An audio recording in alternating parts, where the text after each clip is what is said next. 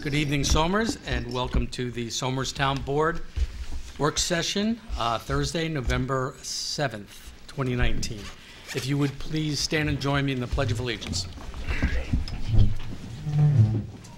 I pledge allegiance to the flag of the United States of America and to the republic for which it stands, one nation, under God, indivisible, with liberty and justice for all. Thank you, and be seated.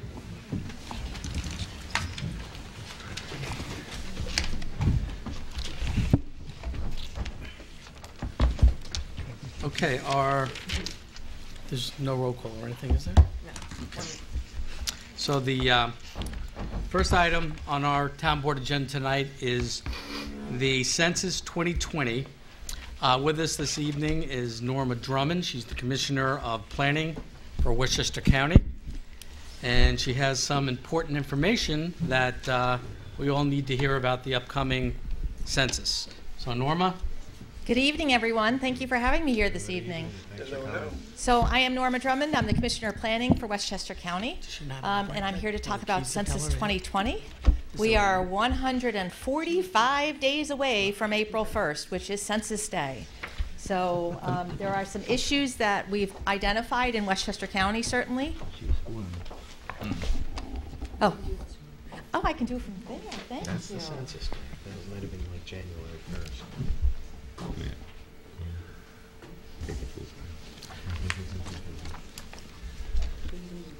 So I would hit the right side?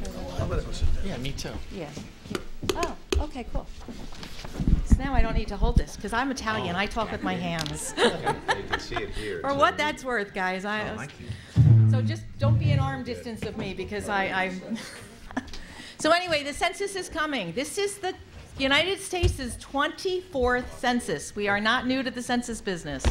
The census is mandated in the U.S. Constitution. The first census was conducted in 1790. So again, it's not new.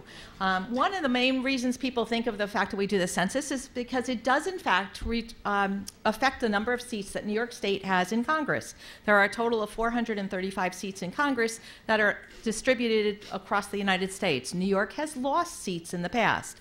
And so it's important for New York State as a whole to make sure we get our total population. But more importantly to most municipal governments is the fact that according to a George Washington Institute of Policy report from December of 2018, census data is used for the distribution of $880 billion a year of federal funds. In fact, the Census Bureau estimates that every person that is not counted is a loss of approximately $2,500 a year to the local municipalities. Westchester, to the county and to the municipality. $2,500 a year for one person. That means just 400 people not getting counted is $1 million a year a loss. Locally, certainly for the town of Somers, is the concern that your share of the county sales tax is based on 2010 population estimate, with the actual number. And so for the last 10 years, you've been living with that 2010 number. Now, we're not concerned that your 2010 number was undercounted, but after the 2010 census and the results came out, there were certainly a couple municipalities in Westchester where we were saying, whoa, those numbers are not right. Village of Portchester for one, the Village of Ossining as a second. So we are really concerned that with the issues that are around now, that there is more of a likelihood of not getting an accurate count. So we are certainly concerned, and that's one of the reasons that I am making it out to as many municipalities as I can. You are my 5th presentation this week. All right, so it is definitely important enough for me to get out every night this week to have that conversation. So what is new for the 2020 census? First and foremost, everybody thinks of the census and you think of that form that comes in the mail. You are not going to get a form in the mail. Census 2020 will be the first census that you will be responding online. You can respond on your smartphone, or you can respond by calling somebody on the telephone. You can call the Census Bureau if you don't have computer access, and you will get a letter in the mail with an invitation to respond to the census. Most people don't realize that, and again, that's why I have to start getting out and making sure people know what to expect. Think about it. You've been working all day long. You get home. You're going through the mail. You see all these letters. You don't know who they are, but they're not your bill, your normal regular bills. You just toss them in the garbage. We don't want people in the middle of March or early April to take those letters and to toss them in the mail. And in fact, I will tell you right now, by April 1st, you will have gotten 3 letters from the Census Bureau if you don't respond. So again, there's a whole plan about how they're going to get people to get the information they need to respond to the census, but we've got to start letting people know about that. Also new for this census is the fact that the Census Bureau itself will now have greater ability to talk to your neighbors and to talk to building managers about how many people live in that housing unit, if in fact they cannot get an answer and who lives there. Okay, if they've been knocking on the door and nobody answers, they are allowed to ask neighbors how many people live in that home. What they're trying to get at is making sure they're counting all the vacant units. All right, vacant units are certainly important in our census.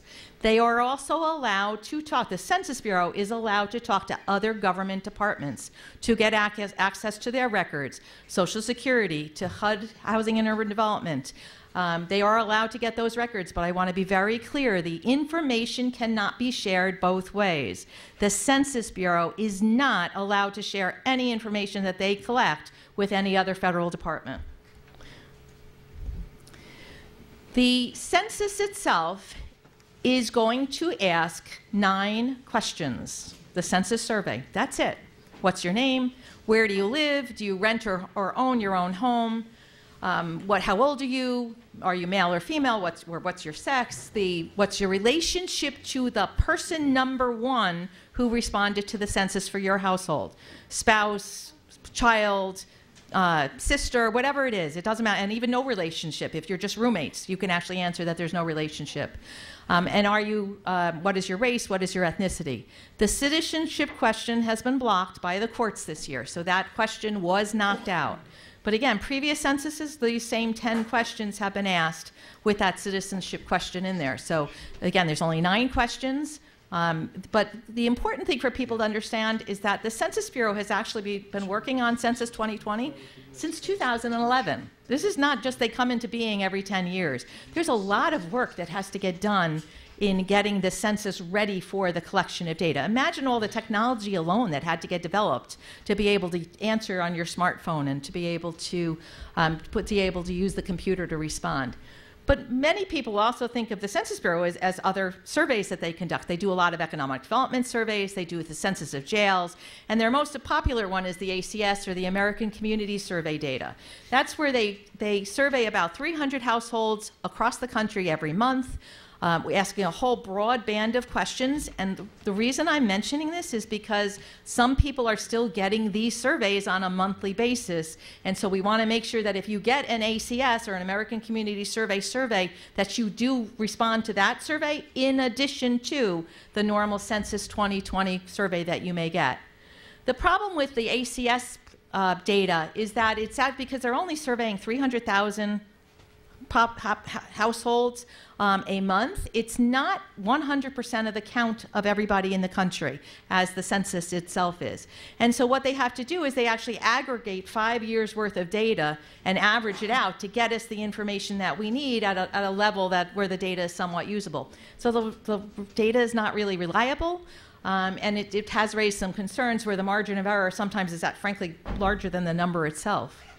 But again, ACS and the American Community Surveys are continuing in case people do get households. I had somebody when I was at Hastings on Tuesday night that said, oh, I got a survey in the mail. Is this the census? We're like, no, census is not out yet, but please respond to your ACS survey as well. I do want to start with basic census geography because I think it will help people understand how important and how confidential your information will stay. So in the center of the screen, we have a block. And if I were to walk out the door, and it works better at some municipal halls than yours sometimes, but if I were to walk out your door here, make a right at the corner, go to the next block, make a right, again, eventually I'd arrive back at the front door. That is a block. But the person who would live across the street from you lives in another block. And in the example that I actually give up on the screen there, where I use Glen Ridge Road at the top, the next level of geography is a block group. And the person who lives opposite me on Glen Ridge Road actually would be in another block group, which makes it impossible for anybody to be able to determine what was your household versus which was mine. So the block groups, which is the lowest level of data that HUD will release, they never release any data at a block level. So the lowest level of group has an optimum size of about 1,500 people. Again, impossible to identify any household when there's 1,500 people in there. But it could have anywhere from 600 to 3,000 people in a block group. CDBG, if you're the Community Development Block Grant, that data is released on the block group level. But the next level of geography is the census tracts, and we have almost 200 census tracts in Westchester County alone. A census tract has between 1,200 and 8,000 people and an optimum size of about 4,000 people. So again, most data is released at the census tract level. Some data is released at the block route level. But when you're talking about 4,000 to 8,000 people in a census tract, you really are not, no household is identifiable. So census tracts begin, their numbering, every county has their own numbering systems for census tracts. They actually begin in the lower part of the county, and they work their way north. This is my number one reason why I'm here and my concern. There will be another a little bit later, but this is number one. In the summer of 2018, well, let me start by saying the County Planning Department is a census affiliate. So we work actively with the Census Bureau to help them get ready for the census. And we answer all sorts of questions. We are a regular area where people can call us for information and for help using census data. So in the summer of 2018, my staff reviewed addresses for the Census Bureau. And governments all across the country were doing this last summer as well. So this was a major effort. We did it on behalf of a number of municipalities in the county. We reviewed a total of 370,000 housing addresses. There are officially in Westchester County 345,885 units. We found addresses for 24,000 more housing units than there is an official count for in this county. If that doesn't worry you, it worries me. 24,000, assume some of them will be empty, but even just one person in each of those units is the difference between Westchester County being under 1 million people and being over 1 million people. That's huge. All right, and so it actually made us go, at the County Planning Department, made us go and say, whoa, which municipalities are not reporting their building permits? Because that is certainly where that's where the Census Bureau gets their numbers of counts. And in fact, we found that there were 7 municipalities that were not complying and not submitting the monthly surveys of building permits of residential permits. 2 of them were large cities.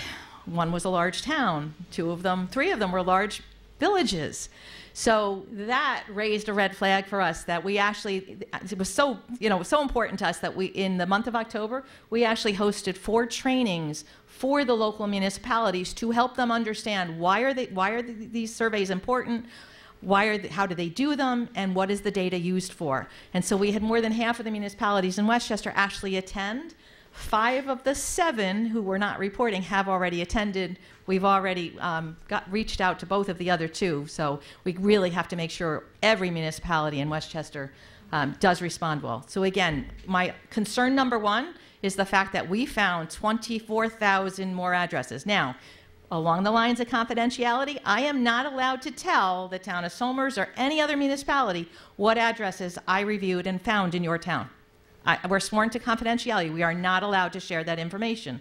So, but what we can say is there's basements and there's attics and there's first floors and second floors, and whether they're legal or not, we don't care. The Census Bureau doesn't care.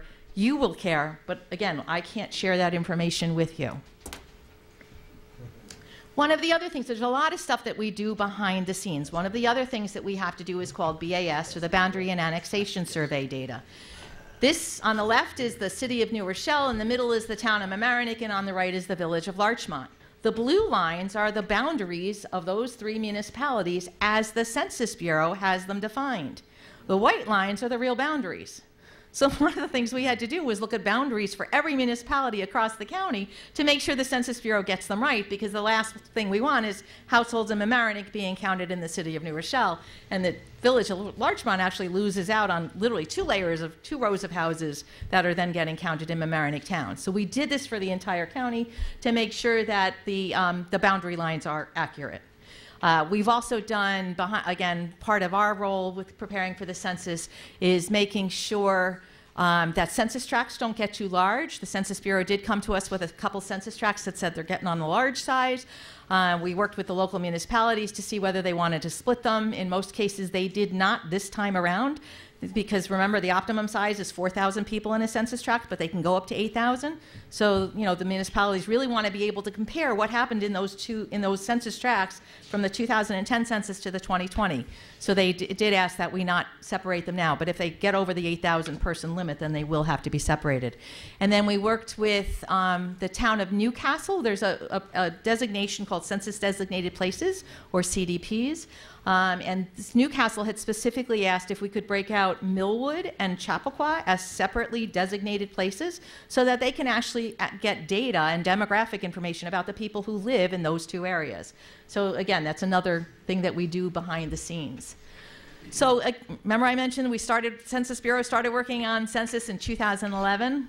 Right now, the Census Bureau is in an education phase. We need to get out and tell as many people as possible remind them that the census is coming, 145 days away, and then let them know what to expect, all right, and at what time, because that's going to be equally important. So any day now, the Census Bureau and our U.S. Census Representative Mario Garcia has arrived. He's in the back. So if there's any questions that come up that I won't be able to answer, Mario will be able to help me here. But so the Census Bureau is supposed to be releasing what their advertising campaign is going to be, and where they're going to be posting information and stuff in Westchester. We're still waiting to see that. But starting in the phase that they're in right now is education, and they are also recruiting people. So what's the best way to get people counted is to get local people hired to go out and count those people.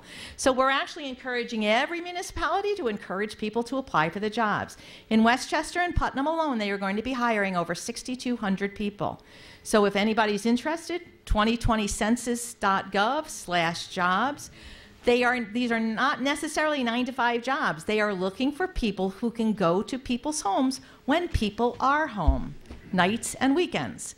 So they really are looking for a diverse group of people who are interested in knocking on doors and being able to go and help collect information. There is a time lag associated with the background check. So again, they're encouraging people to apply now. Training's going to begin in January and February, and actually the count will begin in January. So it might be a little hard to read on the schedule that I have up here, but starting in January, the Census Bureau will start counting people. They must go to the most remote places of Alaska and Maine, where people don't have internet access, they don't have any kind of wireless service, and find and count those people. That's not the census counter job I want, that's for sure. All right, but they do have to get out and start counting people. In February, they will start to count what they call group quarters. Group quarters are the prisons, it is the assisted living facilities, the rehab centers that we have, and it is college dorms. All right, for those of us like myself who have college-age children, one of my daughters lives in a dorm in Washington, D.C. I will not be able to count any of my 4 children on my census return. My oldest son is married. He and his wife live in private housing. They'll fill out their own. My twin daughters are 26. They're both graduate students, but they live in private housing. They each have their own apartment. They will respond as part of their own households because they have roommates. And so when they respond, they'll be answering on that question about what's your relationship to person number 1, they'll respond, no relationship. But my youngest daughter is 19. She's a college student down in Washington, D.C. The school will respond for her because she lives in a group quarter. She lives in a dorm. So children who are still in school and living in dorms do not have to respond. However, Westchester Community College students who don't have dorms at Westchester Community College students who come home and put their head on a pillow at night should be responded and counting wherever it is that they lay their head at night. So, all right, so again, the counts will begin in January, and then the group quarters will begin in February. 95% of households in the country will get a letter in the middle of March with an invitation to respond. They will not get a form sent to them in the mail. All right, another 5% live in somewhat remote areas. They will, in fact, 5% of the population will get a form delivered to them by a census taker because they don't necessarily have an actual, they might have more of a post office address, as a rural route address, as opposed to a physical street address. And then the last 1% are those really, really remote areas up in Alaska and Maine. So starting on March 12th, the Census Bureau is going to start sending out mailings. So again, mailing number 1, March 12th, is a letter with a code for your housing unit. The person who lives across the street is going to have a different code. The person who lives in the attic apartment is going to have a different code. Each housing unit will have a different distinguishable code. If you throw out the code, if you throw out the letter and the code, you can still respond to the census. You'll just have to answer a couple additional questions because they have to figure out how they have to identify you as being in the housing unit that you belong in. But again, we need to tell people to not throw out these letters because it will be so much easier to respond if they have that code. So March 12th, the first letter goes out. March 16th, letter number 2 goes out. March 26th, a postcard will go out. And if I didn't keep my letters in the mail, I really throw out the postcards in my mail when I get home at night because they're trying to sell me tires or whatever, plumbing services. So, and then April 8th, the 4th mailing will be the first time a form will go out to you. April 8th is the first time a form will actually go out. So the best advice I can give to people, and if you don't respond to that, by the way, then the middle of April, people will start knocking on doors. The best advice I can give you, if you do not want somebody knocking on your door, and many people don't, we actually have a lot of concern about senior citizens these days being told not to open their doors to people knocking there. But if you don't want somebody knocking on your door, well, the best I can do is tell you to respond to the census.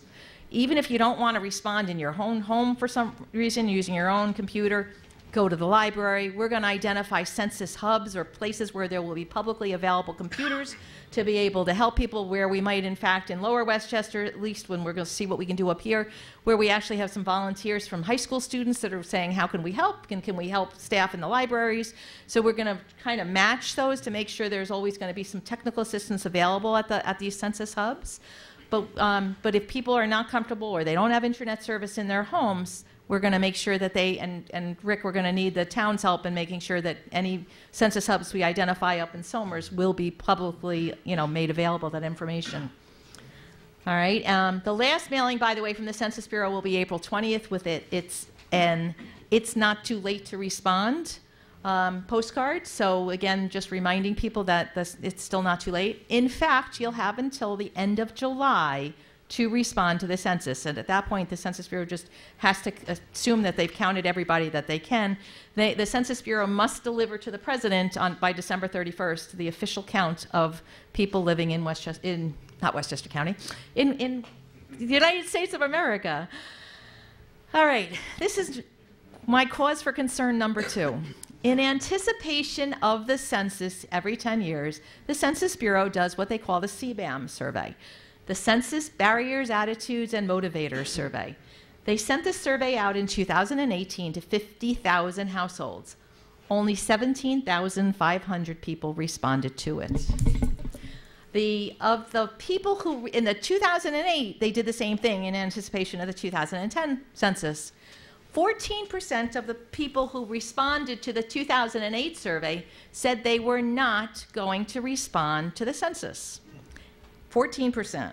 In reality, 24% of the population did not respond to the census, 10% more.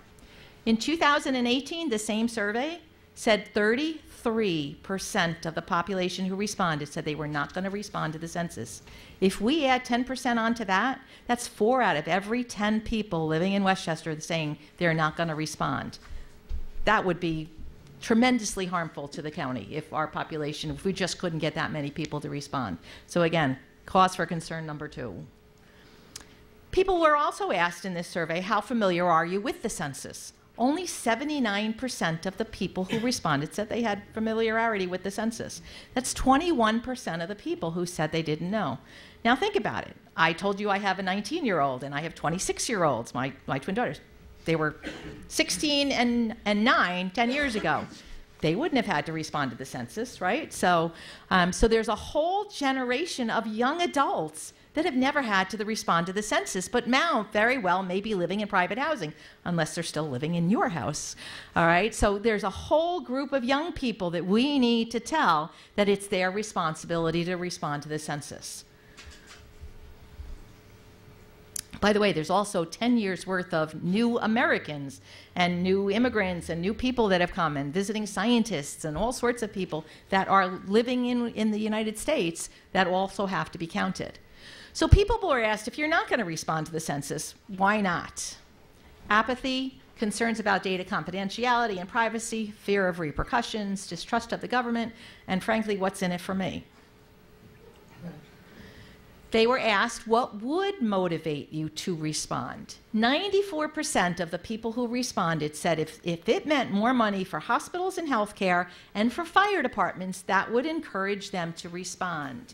92% said if it meant more roads to fix, more money to fix those potholes and to repair roads and bridges, they would respond. 85% said if it meant more money for the schools and for our children in schools, they would respond. So this tells us how we should be directing our advertising. We need to motivate people to respond by telling them what does their response mean. In fact, it means the distribution of $880 billion worth of funding. That goes to hospitals and fire departments and schools. So they're right that this is where it goes. And roads, yes. I believe that when I see it. You didn't come up 139, did you? All right.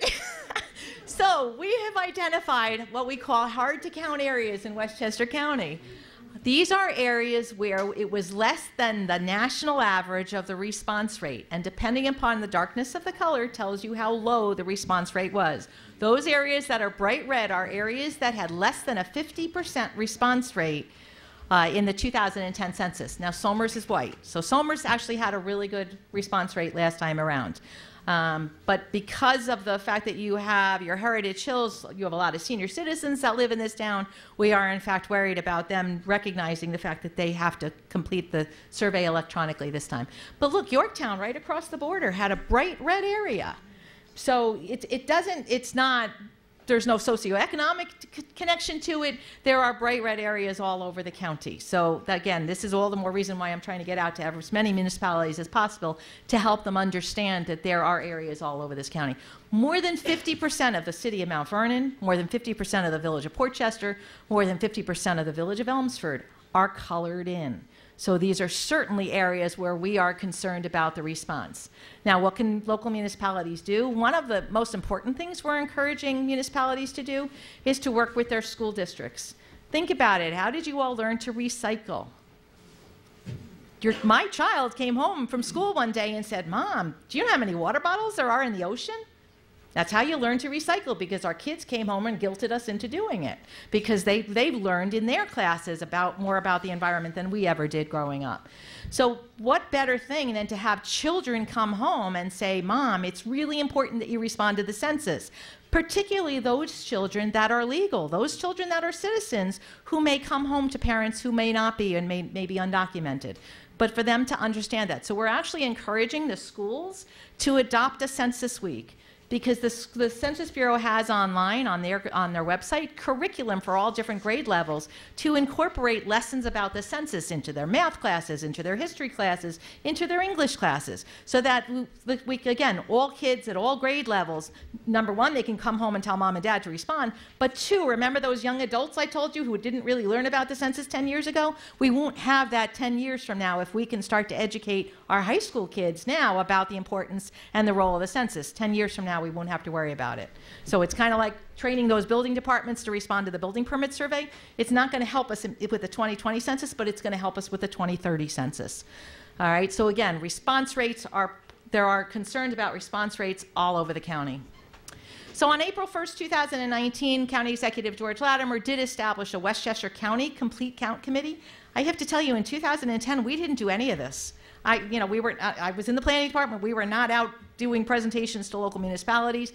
We just let the Census Bureau do their thing. But when we saw the results, we saw the fact that, again, areas of Westchester were not counted correctly. And so because of the town of Yorktown, I got chastised for the fact that I put senior citizens first. I'm going to talk about them first. I put them last, by the way, on my list. I'll talk about them first.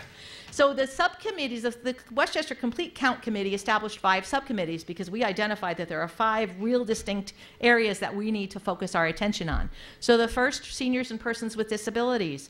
Seniors are used to getting a form in the mail. I mean, this is my 6th census already. So imagine, you know, some of the seniors who are probably 20 years or 30 years older than me who are expecting to get a form. They're not going to. We have to help them understand that.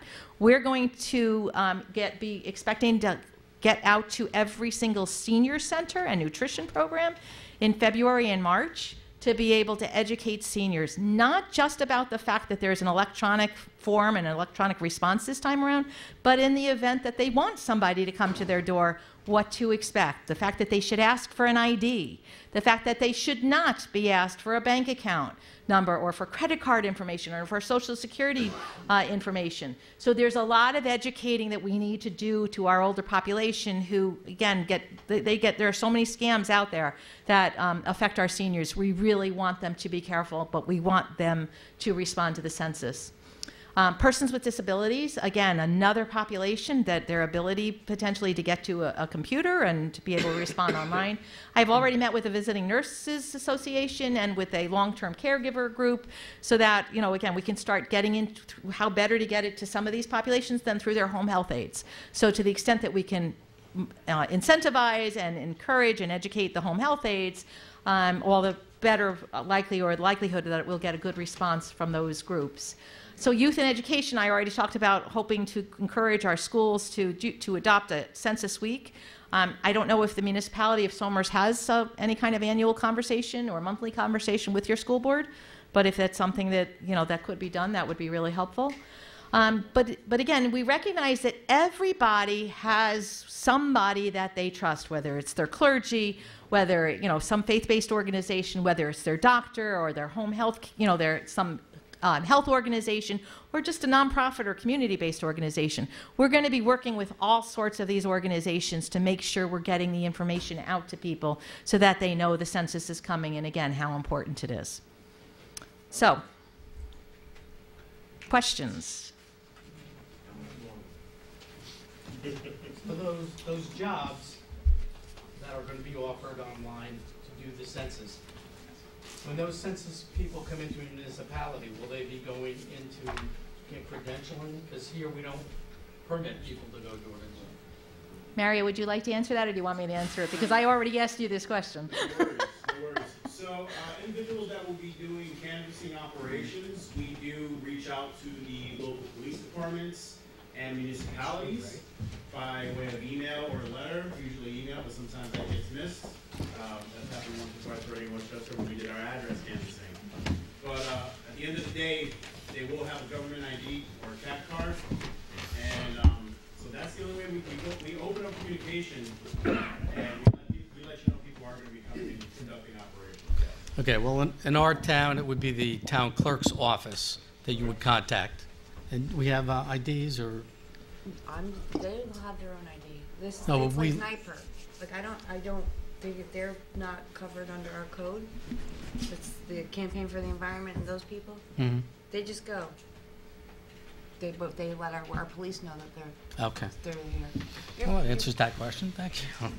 You know, Yeah, and different municipalities will handle it in different ways. Obviously, the city of Yonkers, it's going to be tough for them to keep track of how many census takers are going to be going around. Okay. So folks are going to be requested to do this by the internet. If you don't comply with that, you're going to have knocking on the doors. Do you have any visual aids what these mailings look like? So it's not Thank you. mistaken for a piece of junk mail? We are, as soon as we can get something, the Census Bureau has been great about feeding information to us. We are actually preparing, we're going to roll out really soon the county Census 2020 website. And on our website, we're putting copies of documents. So we already have the English, the English and Spanish surveys, what they will look like. So again, we know what the logo certainly looks like. So, you know, when we get a sense of what the actual mailings will look like, what a code might look like, that's what will help with that. Because again, the ability for people to take what needs to get done and create scams out of it is just going to be unbelievable. We know that. Is this logo one you're going to use? Yes, that is the county's logo. Yep.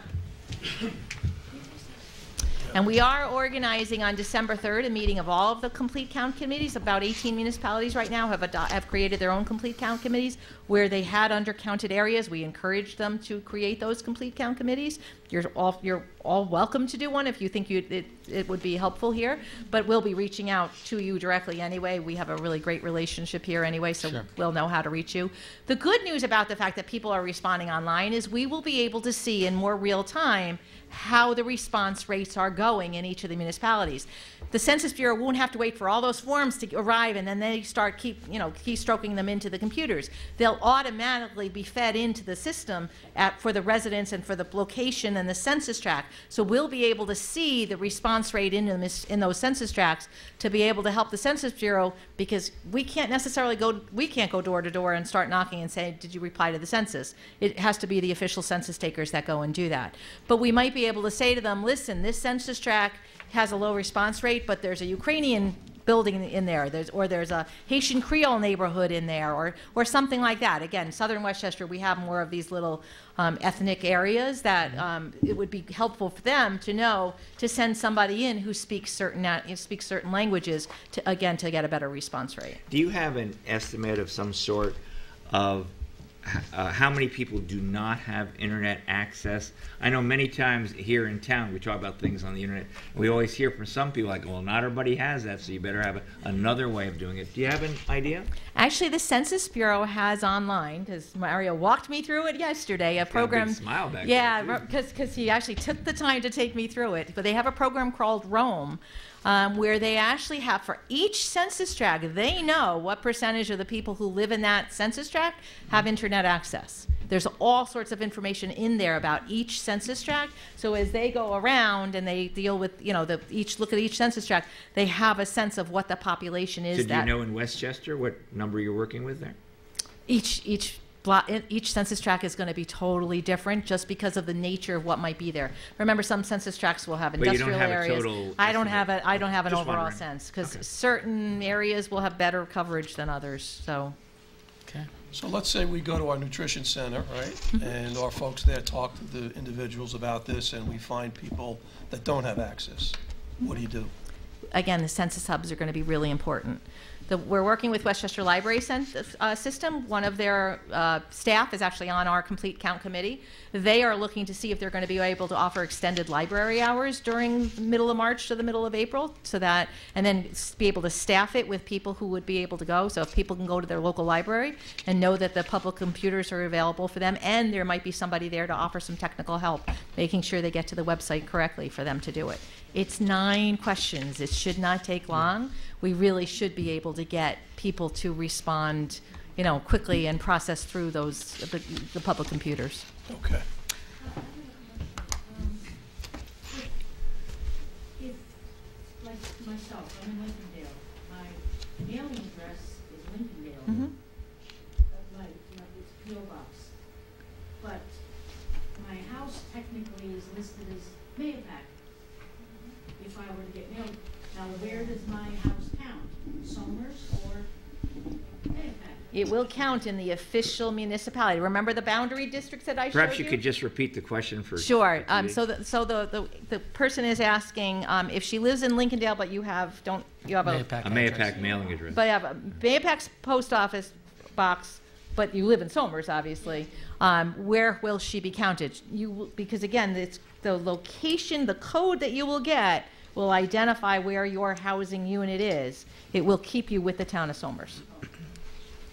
Yeah, that happens, oh my God, in Westchester County, the zip codes and the boundary lines and the different names. Mario, if you want to answer. I just wanted to chime Well, why in. don't you come down, Mario, and join us for the wrap-up. Festivities, yeah. Trying to stay out of the picture. Garcia. All right, well, while I'm at it, let me go ahead and leave my card so that way Thank you. Sure. we can link up later. Thank you.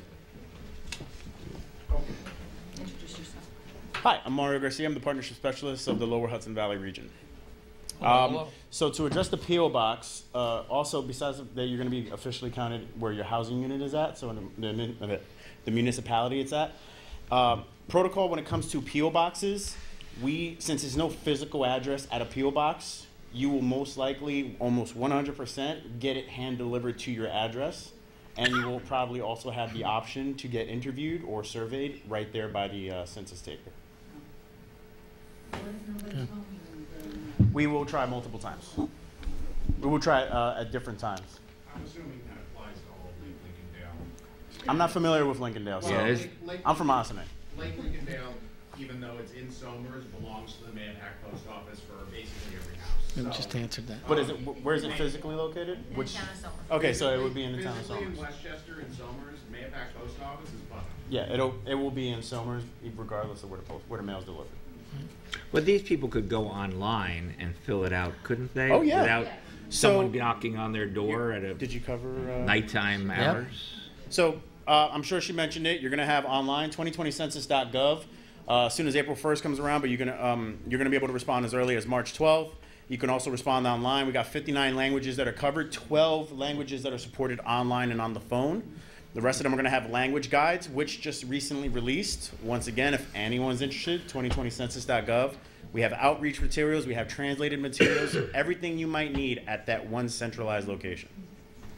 And all the questions that you asked about the percentages of the internet and all that, I could actually show all of that to you tomorrow or to your clerk, and then she can go ahead and break it down for everyone else. It's really full information. It's a lot of insight. It's a lot of insight. Cool. Well, I want to thank Norma and yourself for your presentation. And we're going to hope that our reporting is as good as it was last time around. Yes, So- thank you very much. Thank you for All Thank right, you. have a good evening. Okay, All right. take care.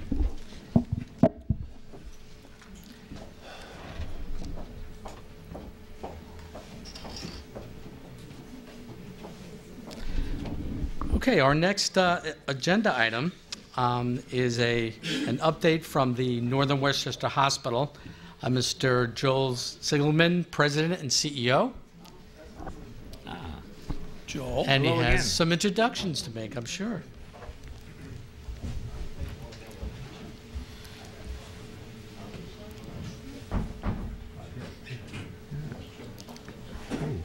Well, here we go. Another show. Double featured. No problem.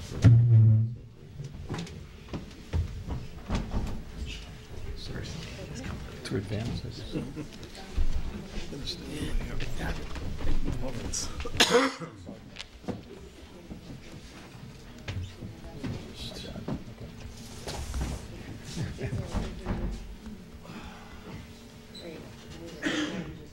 Okay, great. So let me just start by saying thank you for the opportunity, Supervisor and Town Board. We appreciate the chance to give you just a quick update. There's a lot we would love to share with you. If you have all night, you don't. I see you have a busy agenda, so we're just going to try and hit some highlights. And the main reason that I thought it would be appropriate to come give you an update is that we are in the middle of a transition, a leadership transition, and I wanted to take this opportunity to introduce Derek Anderson to the town of Somers and to the board. I will have been serving in this role for 19 years at the end of December, and at that point Derek will be taking over. We are now overlapping, which is a wonderful luxury to have, a chance to transition together for a couple of months. But I want to give him a chance to get to know you, and so I have a few things I want to tell you about, and then he has a few things he wants to tell you about. So thanks again for the opportunity. So there's a lot happening at Northern Westchester Hospital, and we think you should just be up to date on this. I checked, and the last time I was here was 5 years ago, and we were just making a decision at that point to join one of the big health systems, and the decision that we made at the time was to join the Northwell system. It didn't even have that name yet. Northwell is now the largest system in New York State, 23 hospitals, an amazing medical school, an amazing research institute. So we made a really good decision. This has gone very well for us, and you'll see some evidence of that as we go through this. So welcome, Derek. And we're just going to run through a couple of program highlights because there's a lot going on. I just wanted to start with oncology. Some of this you'll know, some of it you won't. We've been a comprehensive community cancer center for over 15 years now with all the certifications. It's a full-service cancer center with many different surgical specialties. all of the medical and hematology specialties on site, radiation oncology. We have a gamma knife. We have we do stereotactic radiosurgery. We do a lot of the things that you hear advertised by other medical centers. We just don't choose to spend as much money on advertising. We'd rather spend it on healthcare and come tell you about it, which costs less. Thank you. So it's a full-service cancer center. These are the core services of a cancer center. What I wanted to just point out is the stuff that makes it a wonderful cancer center and so well regarded by our patients are all the supportive services around it. The clinical trials program, our genetic counseling program. There's a special program just dedicated to helping families deal with these kinds of caregiver needs. Our caregiver center, I'll just mention, is a model nationally. It's now been replicated by 23 other hospitals across the country, including University of Pennsylvania, and so forth. So it's really a wonderful model program. There's a health and wellness program that's free of charge to all of our cancer treatment patients to deal with all the psychosocial and other support needs of these patients. So it's a very full service program, has been for years. I want to tell you about leadership in robotics. So we were one of the first hospitals in this region to start a surgical robotics program. Our team has now done about 6,000 robotic cases. We have 3 Da Vinci robots working pretty hard every day in the OR. They are not working alone. They're working with the guidance of surgeons, obviously. We have 4 surgeons who've achieved Master of Excellence, Surgeons of Excellence recognition, and 1 master surgeon who was one of the first 10 accredited in the world as a master robotic surgeon. That's Jerry Wishner. So it's an advanced robotic surgery center. It is a full, with the exception of heart surgery, anything that is done robotically in an operating room anywhere is being done robotically in our hospital when appropriate. Doesn't mean every case is appropriate. We can't do videos, so we're going to skip that. I wanted to tell you a little bit about where we are with mother-baby, because we have a remarkable program. We do 1,700 deliveries a year. We are the highest level neonatology program that a community hospital can be in New York State. We have on-site, women relate to what I'm about to say, on-site 24 hours, 7 days a week. We have in the building a obstetrician, an anesthesiologist, and a neonatologist. There's never a moment where those 3 experts are not standing by on our labor floor for whatever needs might arise. So it's a very safe, high-level, high-quality program. Patient experience in our mother-baby unit is probably one of the top in New York State. So we're at the 92nd percentile national ranking in how patients rank their experience in our OB floor. So very safe, great patient experience. The experience starts when we learn of your pregnancy. We have what's called a mother-baby navigator, and she helps women plan their birth, plan the prenatal care, plan the postnatal care, so that when a woman arrives in labor, we're expecting her, we know what she's interested in, we have it all arranged in advance. It's a whole different experience than the fire drill that happens in the old days when a woman would arrive in an ER. So we're very proud of that program. And at this point, I think I will hand things over to Derek Anderson. I'll let you take it from here. The best part of this to us would be if you have questions and comments. So we're trying to get through the presentation quickly. We'd love to hear from you about what's good and where we should go in the future. So, Derek? Thank you, Joel. So thank you to the supervisor and the board for allowing us to come here tonight. It's exciting to be with you. I recently relocated to the area, so I live approximately 8 minutes in that direction. It was very dark getting here, so I couldn't tell you how I'm getting home. So thank you to GPS. A couple of quick things just to continue this. Northern Westchester Hospital is known as a Plaintree designated hospital. This is an international designation for how every step of our process includes patients helping us design everything we do. That is everything from hiring of staff to our committees, our improvement groups. Everything has our patients from your community, from our community, engaged with us to help us solve problems, look at things differently, and frankly, keep us accountable. So that's an incredible thing to have in our backyard. This joins the ranks of just recently Johns Hopkins Medical Center in Baltimore, also is Plaintree designated. So this is among kind of the elite, and for a local community hospital in our backyard, really something quite incredible. Let's go the opposite way. We're going to skip over this. A program that we really wanted to make you aware of that is coming soon to a town of Somers near you is, and we are introducing a cardiac cath lab to Northern Westchester Hospital. And so what does that mean? Today, if you are having an active heart attack and you call your local 911 or your local EMS provider, they will take you to the closest heart center.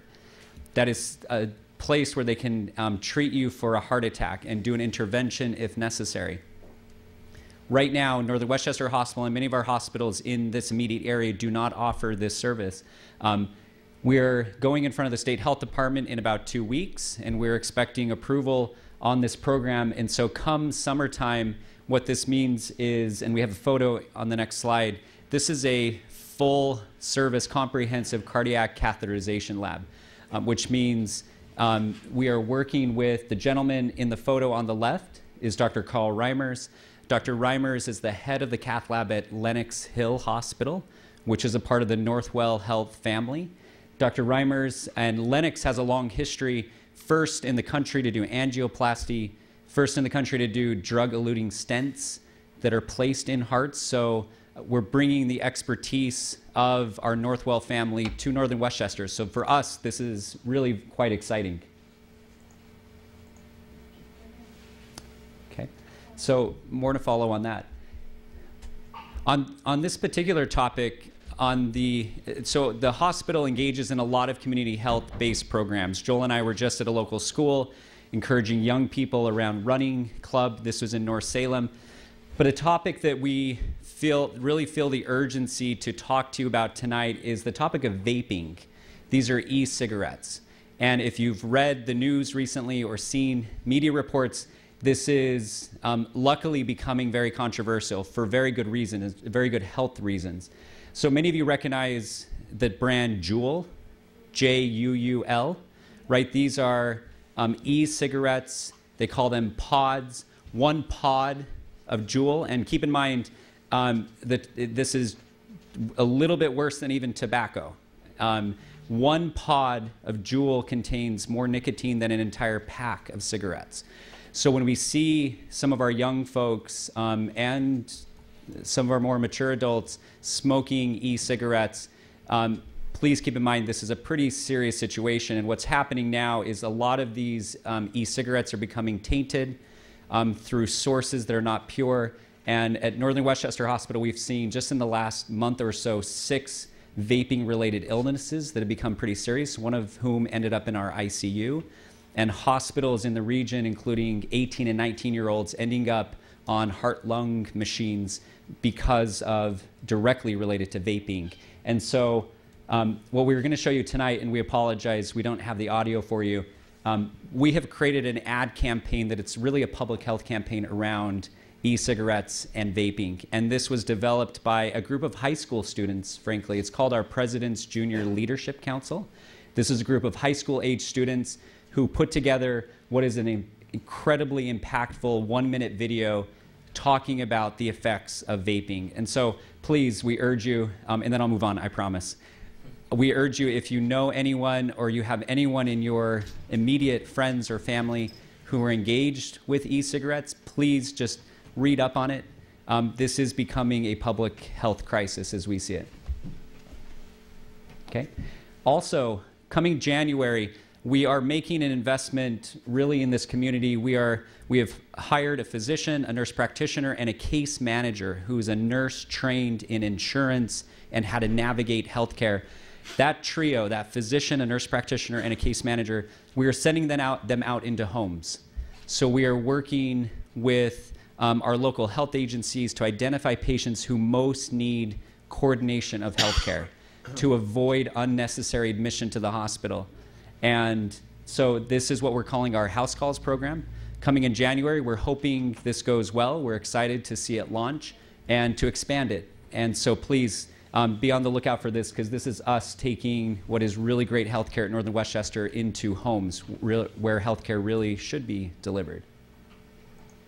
Okay, a lot of upgrades happening at Northern Westchester. We kind of won't go through all of these, but one of which you can see on the right is this cardiac catheterization lab. So one of the nicest laboratories, and I've been to the Cleveland Clinic, Hopkins just in the last year through just my immediate work and circles, and this is by far one of the nicest labs I've seen in the last 5 years. So, and it's incredible that it's about 15 minutes down the road.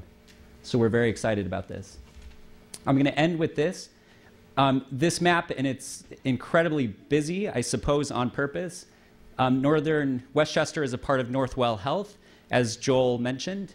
Every dot that you see, you have the H boxes. So Northwell Health comprises 23 hospitals in the New York metro immediate area, all the way out to eastern Long Island at Peconic Bay, which is in Riverhead.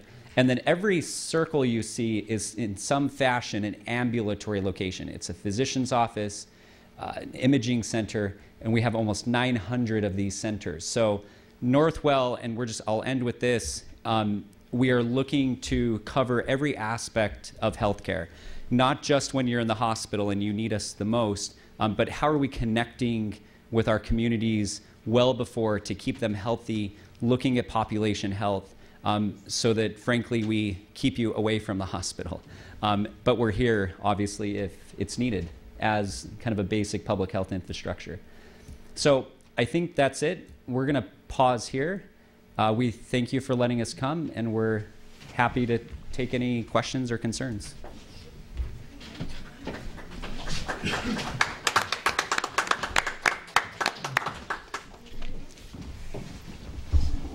Well, I want to thank you, gentlemen, for bringing up the vaping situation. This town, as well as many, many others throughout the county, had that same problem in our schools. So our schools have a very active program. We as a town have what's called a Partners in Prevention group that Councilman Sirico is the liaison to, and what we hear, about the product, about the misuse of it, is even more scary. It's scary, yeah. So, yeah. Just a comment on that, Sure. Supervisor. So one of our management team, Kiva Young-Wright, is a member of the Somers Partners in Prevention effort, and the work that Derek referred to from the President's Junior Leadership Council came from the work of our Adult President's Council, and I want to thank you for serving on that, Supervisor, because it's bringing together these towns that makes us so well-informed and effective. So thank you for that. Are there questions? Well, I think we're very fortunate to have your facility so close in proximity to our town. And I wanted to thank you. Welcome, Derek. Joel, thank you for your service over the last 19 years. You'll be missed. And Derek, looking forward to working with you. Thank you. Thank you. Have a good evening. All right, great. Thank you, guys.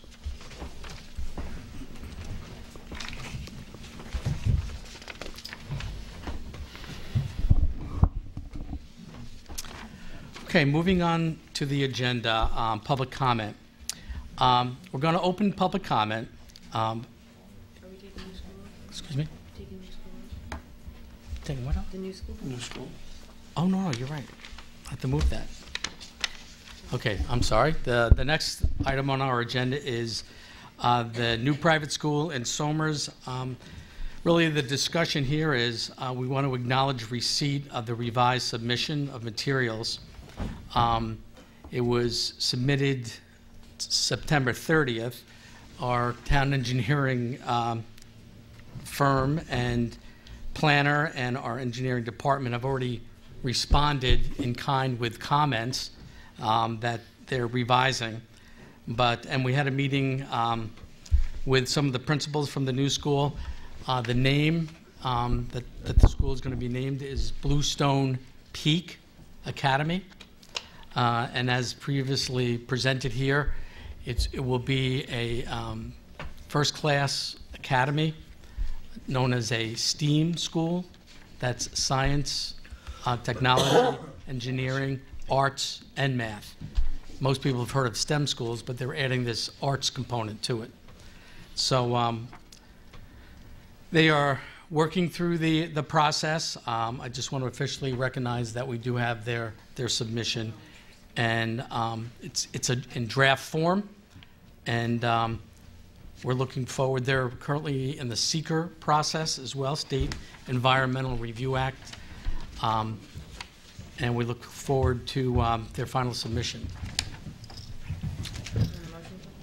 Okay, I'd like to make a motion to acknowledge receipt of the report. Second. All in favor? Aye. Aye. So moved. Thank you, Patty.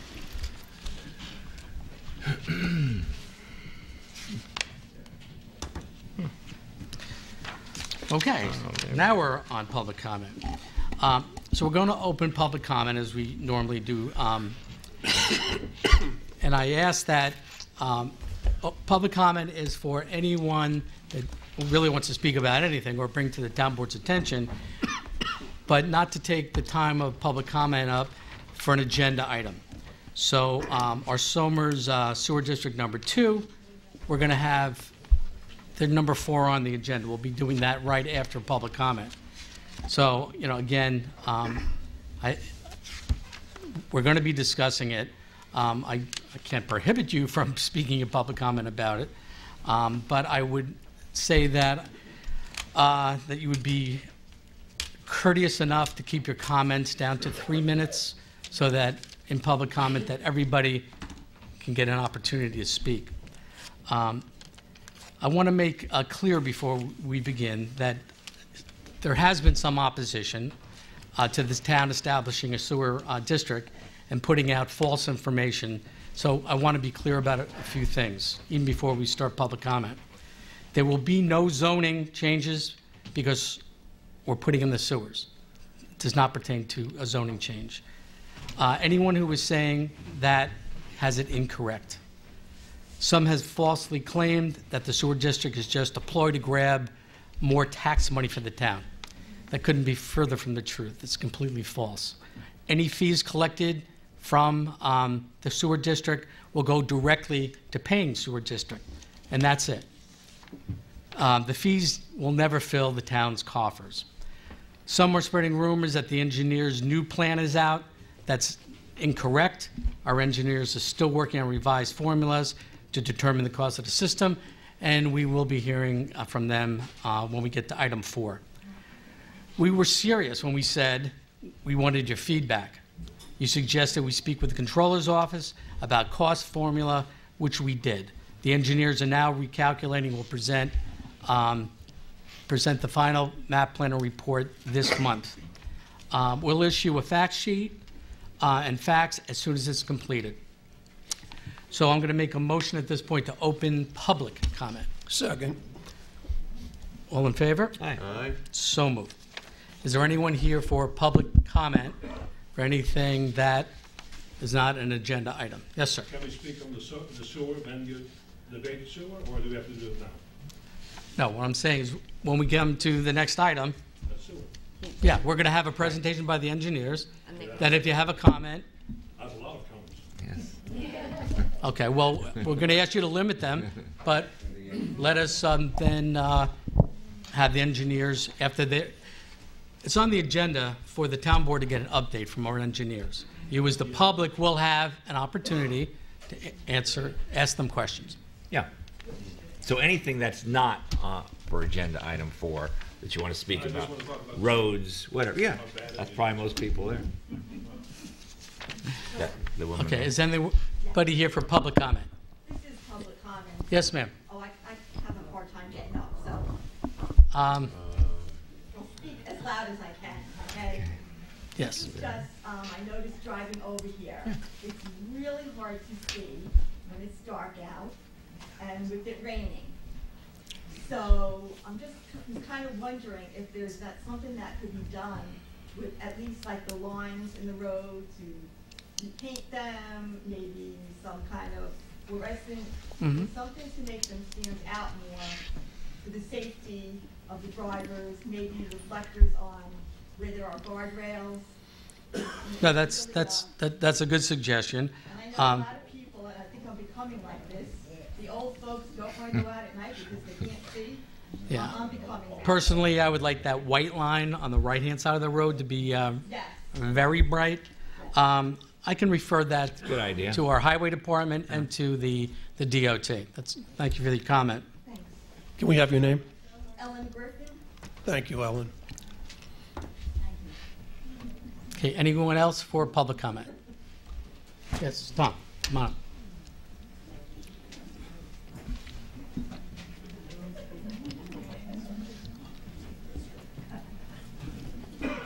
Hi, my name's Tom Smith, 15 Carpenter Place. Since you guys are so worried about Link Shedlock, and we got the commercial strip there, which they state is only one, what time are they allowed to get deliveries in the morning? I'm not understanding. Well, you got Rocky's Deli over there. Oh, okay. What time is he allowed to have trucks come over there, make deliveries? Well, according to the zoning, it's 7 a.m. businesses can start. 7 a.m.? 7 a.m. And how long are they allowed to idle the trucks? Well, there's a Westchester County law, no more than 15 minutes. Not 3 minutes? I don't believe so. Okay, how can we stop the trucks from coming before 7 o'clock? Possibly we don't have a complaint on it. You got a complaint now? Thank you. Okay. Is that it? You'll look into it? I'll refer it. Thank you.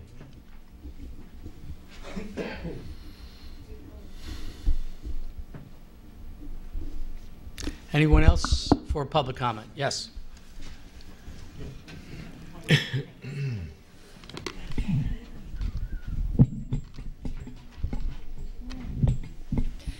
Linda Luciano, 10 Walker Drive. I'd like to start off by addressing your article in the paper from October 24th, where you stated, to those who oppose the sewers. Not all of us opposed the sewers. It was the errors in the plan and the outrageous cost that we opposed. You stated that you want to work closely with us, but not once have you reached out to us. We asked to see the PR firm's FAQ sheet, and you sent it to us on Friday with only 15 questions on it, when it should have had about 50.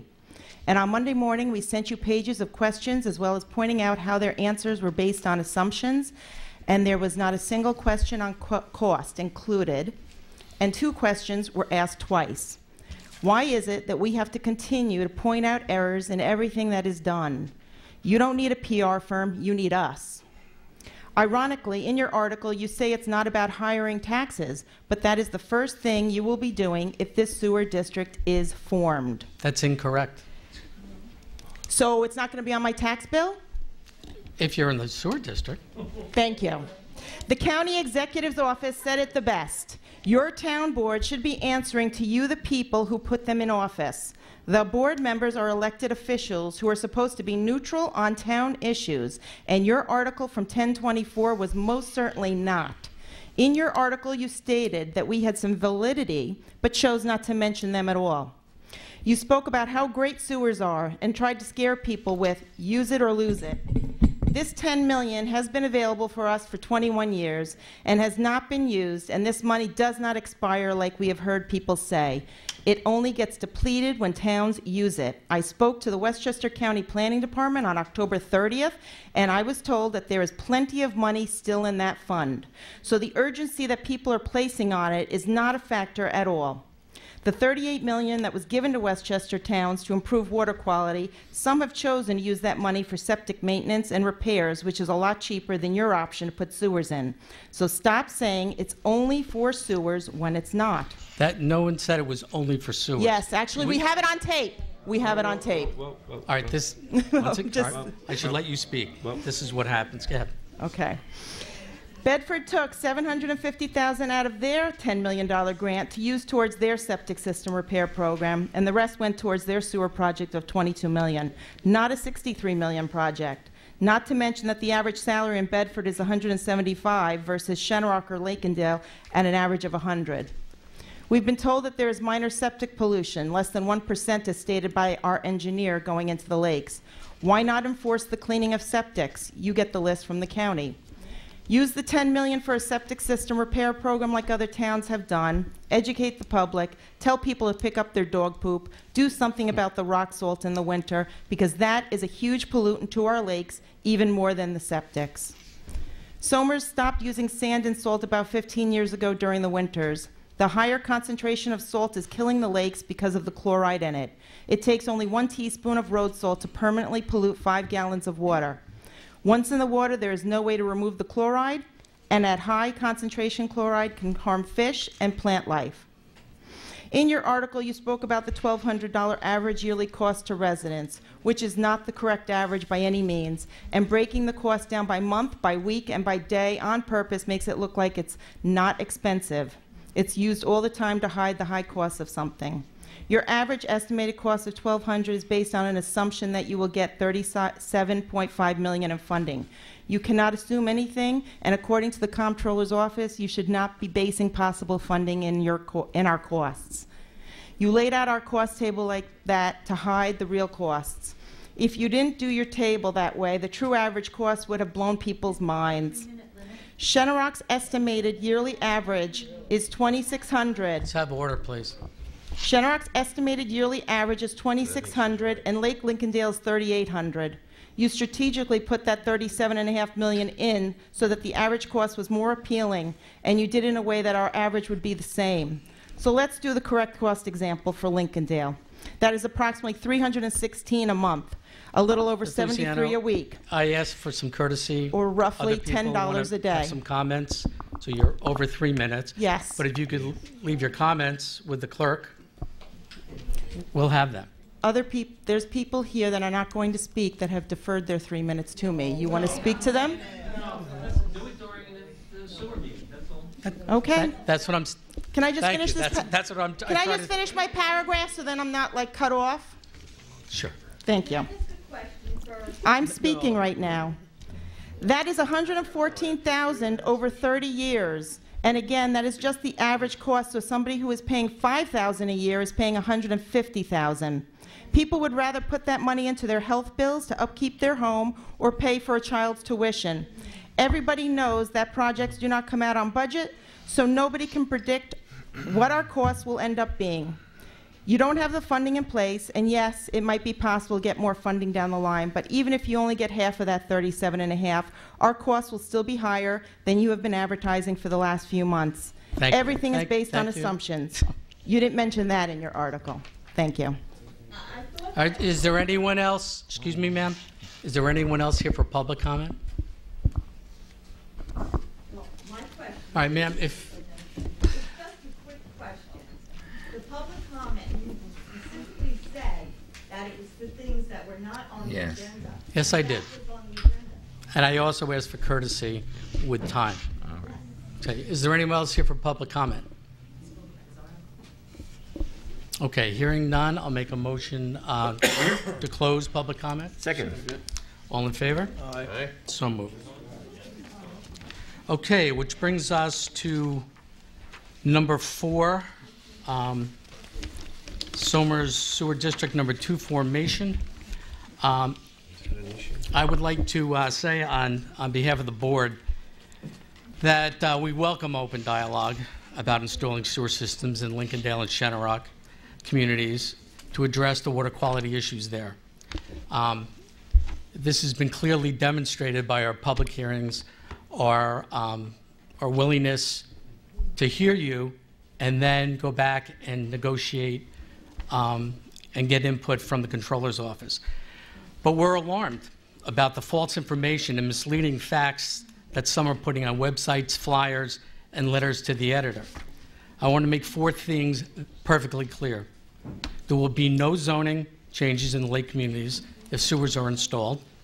Any fees the town collects for the projects will not go into its coffers.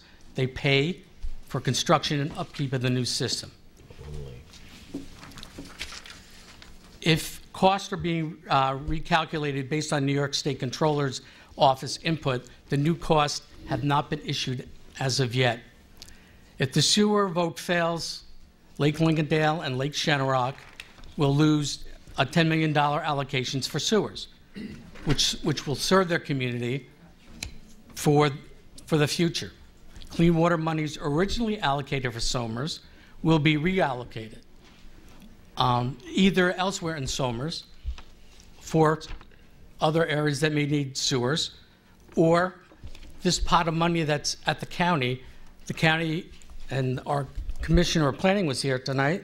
I had a conversation with her, and she said that we want this money to be drawn down so that we can go back to New York City and get additional funding to improve the water quality issues up in northern Westchester.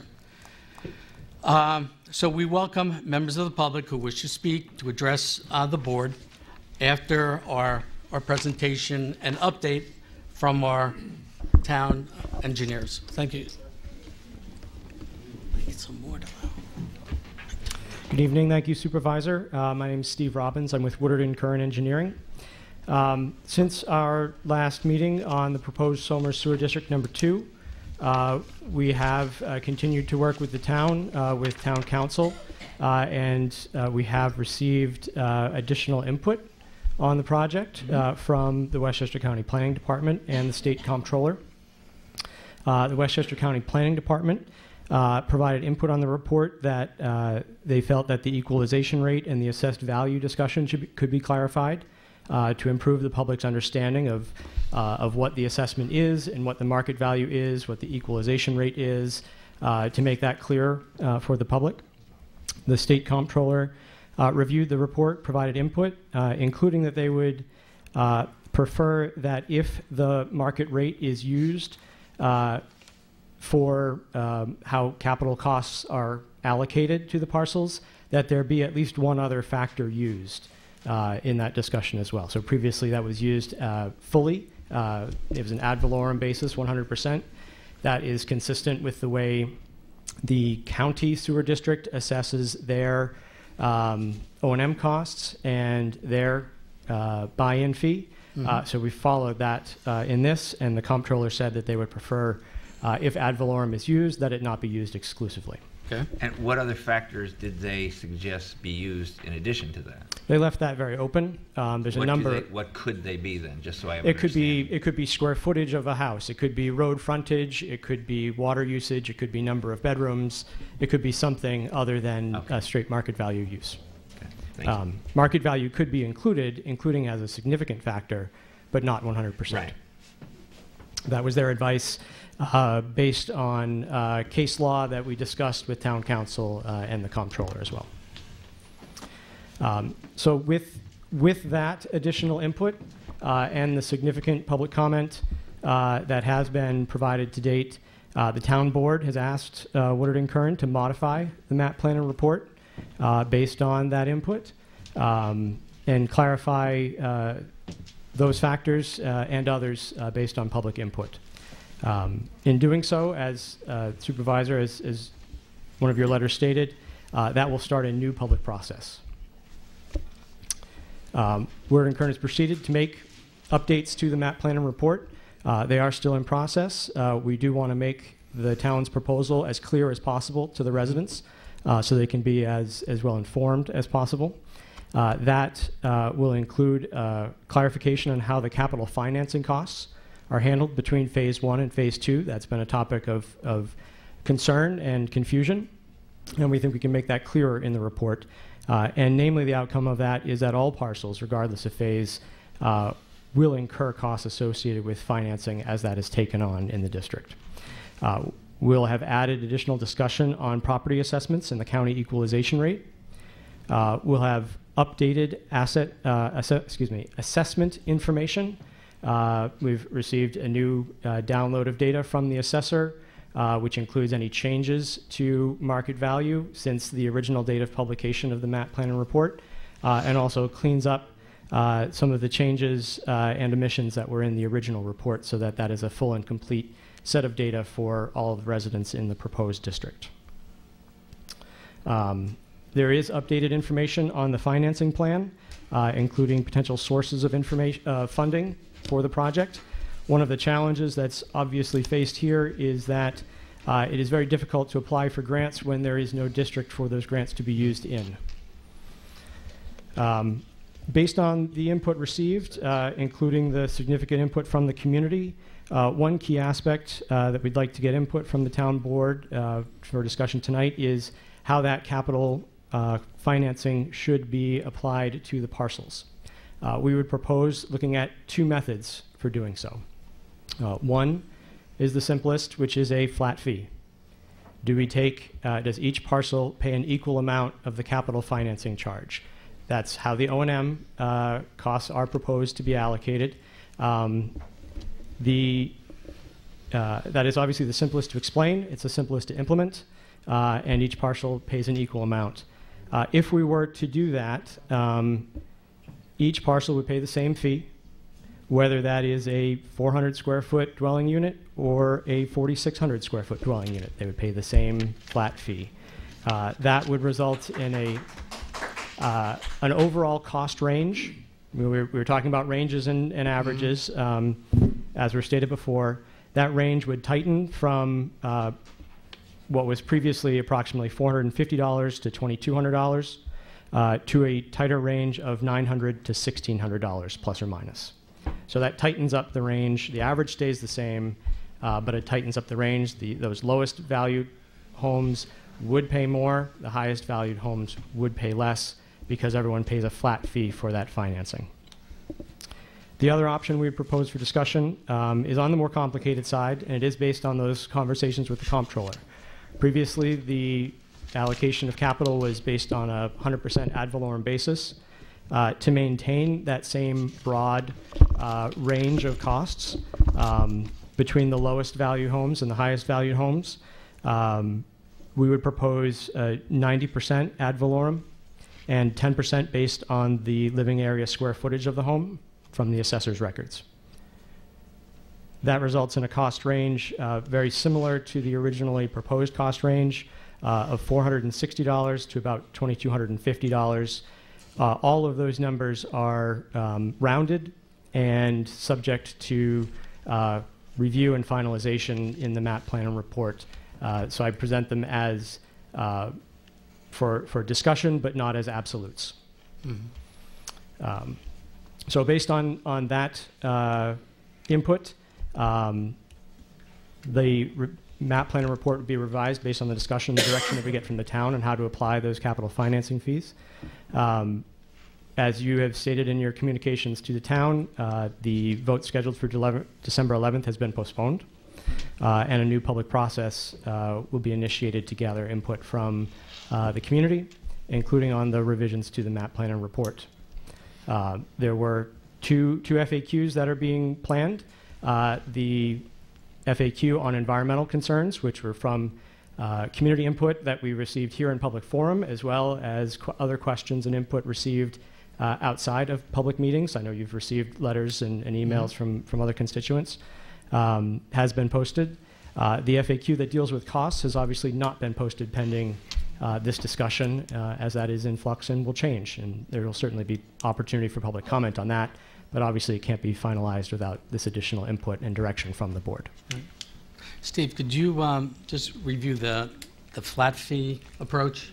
What the span is? The overall span for the project, which would include the county buy-in fee, the county O&M, both of those are assessed on an ad valorem basis per the county sewer district rules. The capital cost within the district on a flat basis, so all parcels pay the same, and the O&M for the town to run the district, which again is also on a flat fee, all parcels pay the same, is $900 to $1,600 plus or minus as a range.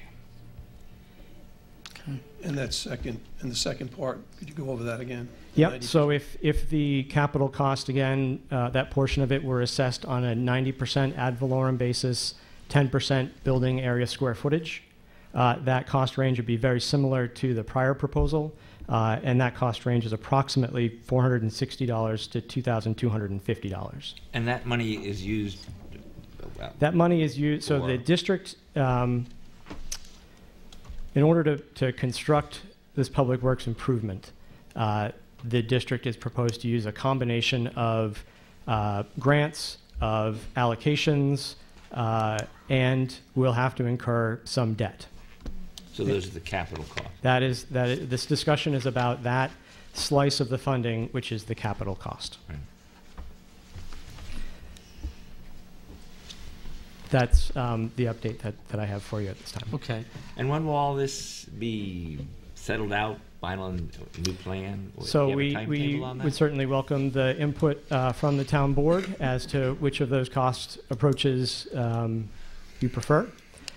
We would then revise the map plan report to be posted this month and start the public process of reviewing, providing input,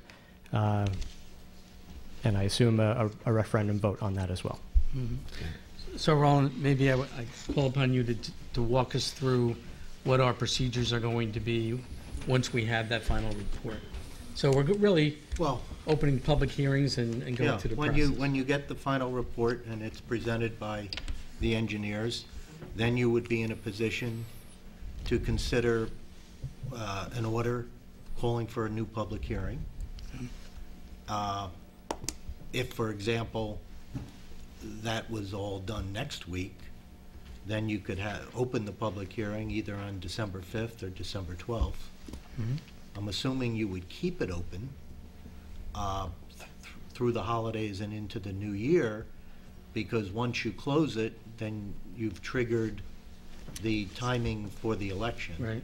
And I think we discussed, rather than having a permissive referendum where the public has to go out and petition again for a vote, there is a mechanism where the town board can just approve a district subject to a mandatory referendum. Right. So the public would not have to petition. Well, that makes sense. We've already seen that. You've already seen it, so it makes a lot of sense. So that would be the timing. You just would have to, you kind of back into it, decide what the best time is to have the vote, and then back up the dates. Because again, when you close the public hearing, the vote has to occur within that 60 to 75-day window. Mm-hmm. Okay. Well, there's some dates we need to stay away from. Oh, yeah.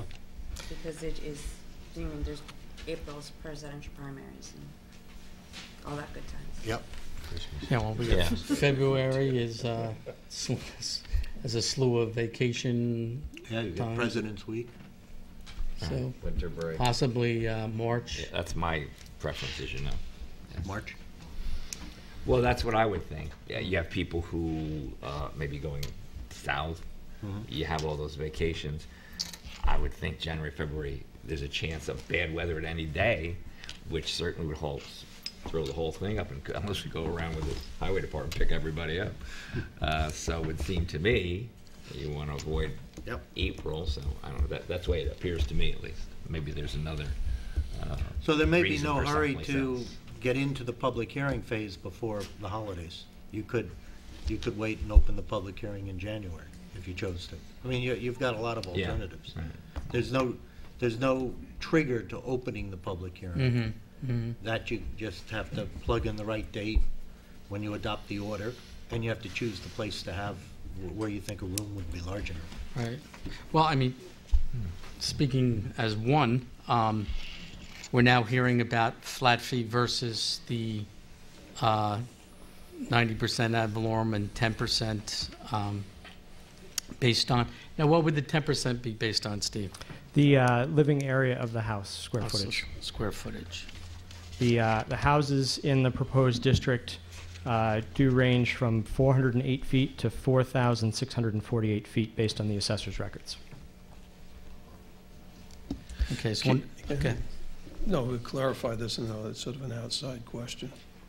Well, if there's a flat fee, why is there a range to it? There are still two components that are assessed on an ad valorem basis, and those are fees imposed by the county for the buy-in and for their O&M So it's costs, because they ultimately have to treat the wastewater that So leaves there's the a flat community. fee for part, and then the other is what the county requires. Correct. And those are put together. Okay. There are four components to the cost. Yeah. 2 are the town and 2 are the county. Got it. And the county's ad valorem. The county is ad valorem per their sewer district rules, and the town. And that's why we basically took that first approach. It was following that pattern, yes. So that's the simplest approach. When you go to step 2, you're sort of mixing methods, right? Yeah, the idea there is those smallest parcels, those with the smallest assessed value, smallest homes are likely least able to pay. That's obviously, there's a range of incomes and capacity in the community at all size ranges. But the idea there was to try to find a mechanism that best mirrored that assessed value rather than assessing it all the same way across the district. This came up in some of the other meetings. I mean, could you explain why you might have discounted metering? Sure. So the challenge with metering is essentially you need to ensure you have enough revenue to pay for the capital costs that you have incurred. The way that was handled in Peach Lake, for example, where they do have meters, it was primarily to address some commercial properties. There was more of a blend between commercial and residential uses in that area. So there are meters, there is a rate structure, but the minimum block in that rate structure is higher, quite a bit higher than the average water usage is, for example, in the Shenorock community, in the Amwalk-Shenorock Water District. So it essentially ends up being a default flat rate for the residential properties, and the commercial properties pay more. So that's a very different usage profile within the district than there is in these two communities, which I think have all but one or two parcels being residential. And then there would be additional costs for the meters. There certainly would be costs to install the meters. It's more intrusive. You're getting into someone's home. You're dealing with plumbing issues. There are additional O&M requirements associated with maintaining those meters, reading those meters, that the district would also incur. So if at the end of the day, meters end up resulting in a very narrow distribution of costs by virtue of a block rate structure, you might as well avoid the capital costs and the frustration and the inconvenience to the homeowners of having to install those meters and the additional ongoing O&M cost of maintaining and reading those meters by going with a flat rate. Okay. Well, we have a lot to think about.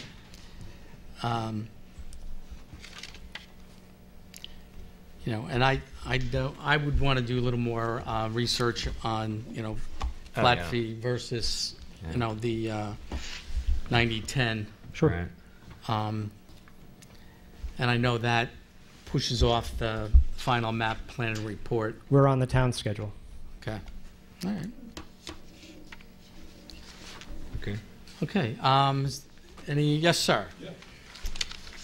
All right, Do you have any questions for our engineer? Oh, for all of you. Presentation is done. And well done.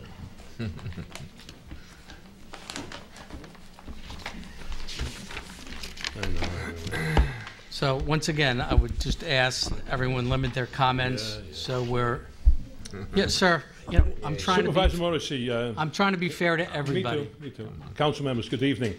And you are, sir? I'm John Moran, 16 Flower Drive. Okay. Throughout the public speaking opportunities, you have been very generous with the time allotted to speakers. I hope you'll continue that generosity. Your effort to enhance the infrastructure of Somers and bring Somers into the 21st century is very much appreciated. Sewer for Lake Lincoln and Shenorock is a great start, but don't stop there. Drinking water in the areas is a major problem. Many residents are forced to buy drinking water because their well water is not consumable. We also view innovation with potential opportunities in promoting inclusion and reducing friction. Anybody can criticize, but creating something of value is significantly more difficult, and that's what you're doing.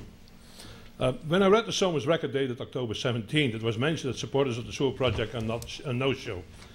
To apply to that comment, supporters don't have to show up because they support and want the sewer. I'm one of them. I'm a supporter of sewer and water, but it has to be done in a proper form and format. The way this sewer project is prepared and presented to us by Woodward and Curran is unprofessional, incomplete, and therefore unacceptable. During these hearings, residents expressed their thoughts and feelings in the hope their voices are heard. It's clear several residents are very unhappy. Some have spent a lot of money on new septic system, and are against the sewer project, and they fight for what they believe in. It appears there's a lot of misunderstanding, miscommunication resulting in distrust. There's a tremendous lack of knowledge about the sewer project. Your marketing or PR efforts for the sewer project are, let's call it, inadequate and not up to par, and that's very nicely. Now you've hired a PR company to hopefully resolve that. A nice gesture, but as I say, a little too late.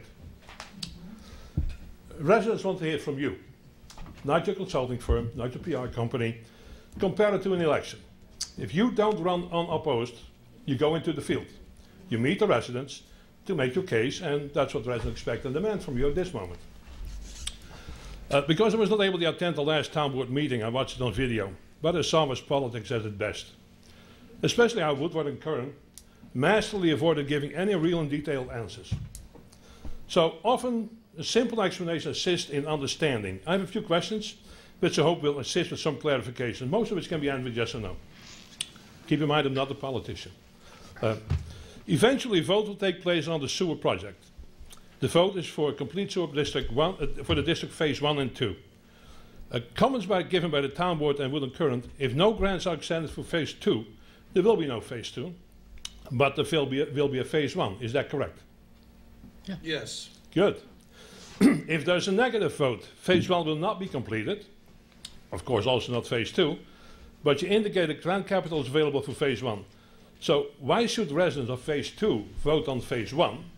Why can't phase 1 residents vote on their own sewer phase 1 and phase 2 residents vote on their phase 2? That's more for the attorney, I guess. Oh, that's a logical question. And my understanding is this. To apply for grants, you have to have an existing sewer district. Yep. So we already have $10 million to get that infrastructure into both communities. Okay, sized, for the whole community. If we just did phase 1 sewer district, then we try to convince someone to give us more grant money. They're going to say you don't have a sewer district. Sure. Is my understanding correct that grant capital in the form of $10 million for phase 1 is allocated, or is it approved and available? Allocated, approved, or available? The difference. Okay, so there's 1998, $38 million. Oh, I know that. The question is the $10 million allocated, approved, or available? Any of those words? It's all of those. All of them. For this project, though. For this project. So no borrowing costs confirmed by town board and Woodland Current on the town meeting. Let me answer the October 10th. question about the money, because I mean you're very knowledgeable about the topic. Everybody else may not be. So well, I think that answers a lot of questions. 1998, $38 million was given to Westchester County by New York City. Okay, so a Northern Westchester Watershed Committee was formed. Yeah, I know that. Okay, this committee. Let's forget the political stuff now. I get to the point. This has nothing to do with politics, sir. According to them and you, the $10 million doesn't have a borrowing cost. Doesn't matter. You will get to that. Trust me. Sir, I will have decorum. Okay, I will have. Excuse me. Sure. I will have decorum. Just wait. Is there any I will finish my statement about the Northern Westchester Watershed Committee. That is the body that approves Somers Sewer District. It approved Peach Lake. It approved Bedford and the other ones. So it's not the county that decides it. It's this committee recommends it, goes to the planning department, they review it, it goes to the Board of Legislators who vote for it. Absolutely. Thank correct. you. I know. Okay. Now the $10 million. You do. I didn't know everybody else did. No, well, I knew that already because you have been talking about it all the time. The $10 million doesn't have any borrowing cost, right? That's what you're stating. None. None. Correct. Okay. So, if you do a bond issue of $10 million, are there costs associated with the bond issue or not? Yes. If you were going to have a bond issue, of course. So who's paying those costs? Wait. Are you talking about the $10 million that's been allocated by the $10 million to the DEP? The $10 million as a grant, but you do a bond issue for $13 million or $10 million either way. The cost involved with the bond issue. Who is paying those fees? Well, there's no bond. You're not, no, wait. Only for phase one. You're not bonding that 10 million. There's a bond issue but in you the passed- package you for passed the $13 bond. million. Wait. You're No, right. no. The bond resolution that Yes. was adopted was for the WIA program, if you recall. Never intended to be drawn on. Correct. And the reason why you're doing That was that part is of to that qualify the application. grant. Correct. right? That was part of the application packet to see if you could get the additional 3 million to bring it to 13 million for phase one. And I guess that's still an outstanding issue. So this is the. Well, we have an application, so. Right. But I just want to say something here. No. The application process is a very complicated and serial process. Yes, Each grant company, a grant, has their own prerequisites. I know. So we're doing things to essentially get ourselves teed up so we can make the application, be viewed as a credible applicant, Yeah. and, get an answer, all right? So to go back to one thing, though. Phase one gets done, and we start to enter phase two, and it's not the way we want it as a board, we don't go forward. I'm not going to vote on something that's out of context, right? I agree with you. The state has created a framework as well. They won't let us go outside that framework. We would have to go through a whole reapproval process. So there are fail-safes in this process once you understand how this thing's going to roll forward. Is my understanding correct that the $10 million grant is in fact a reimbursement? Once the town has incurred the expenses and submitted the voucher for payment, the funds will be wired to the town upon inspection and verification of work completed. Is that correct? That's how the system works, yeah. So then who is pre-financing phase one? Because you don't get the money from the state or the county. You advance let's call it the mobilization part of it. So the town advances out of the general fund the first invoice. Okay. And then that's put to the county, and the county sends that money. No, that's not true. It is. No, only when it is completed. No. The county will not give you any money until it's completed and No, they approved. give progress of payments all along. No. I've spoken to the county, Nora was here, I've asked you the same question. Well, then it's I have different. it in writing. I was the attorney for Peach Lake, and that's how it unfolded there. I have it in writing that this is what I just said, that's what the county does. You don't get any money until the voucher has been presented after completion of work. So that means what you're saying is you're going to finance it out of the general funds for the town. Partial payments are permitted. The work has to be done, like say mobilization to start. The contractor invoices that, the town advances that first payment, puts it through the county, and the county sends that reimbursement. So then you have a pot of money to pay the second invoice. So there's like seed money to get you going. Yeah, I understand but there that are part. progress payments all along the way. What you're saying is that the Commission of Planning of Westchester County is incorrect, and you are correct. I'm telling you that the way, in my experience, that it worked is the town does not advance $10 million. Not what and your then wait for a experience is. check. All right, we'll not figure the way out it the works. factual. Let's not argue about that. It's very important. You think you know better than he does. We No, trust it's him. important because We will check it out. Let's and move our on. finance charges Let's will move face on. Okay, sir, I see Come some on, other hands. come on, People want to come up and speak. Let's move on. You want to cross-examine, but just move it on. Come on. Well, let me just say this. I mean, I'm not going to vote to advance the sewer district $10 million, okay? Okay. I mean, that's simple as that. No, You know, and I mean, that's a valid question.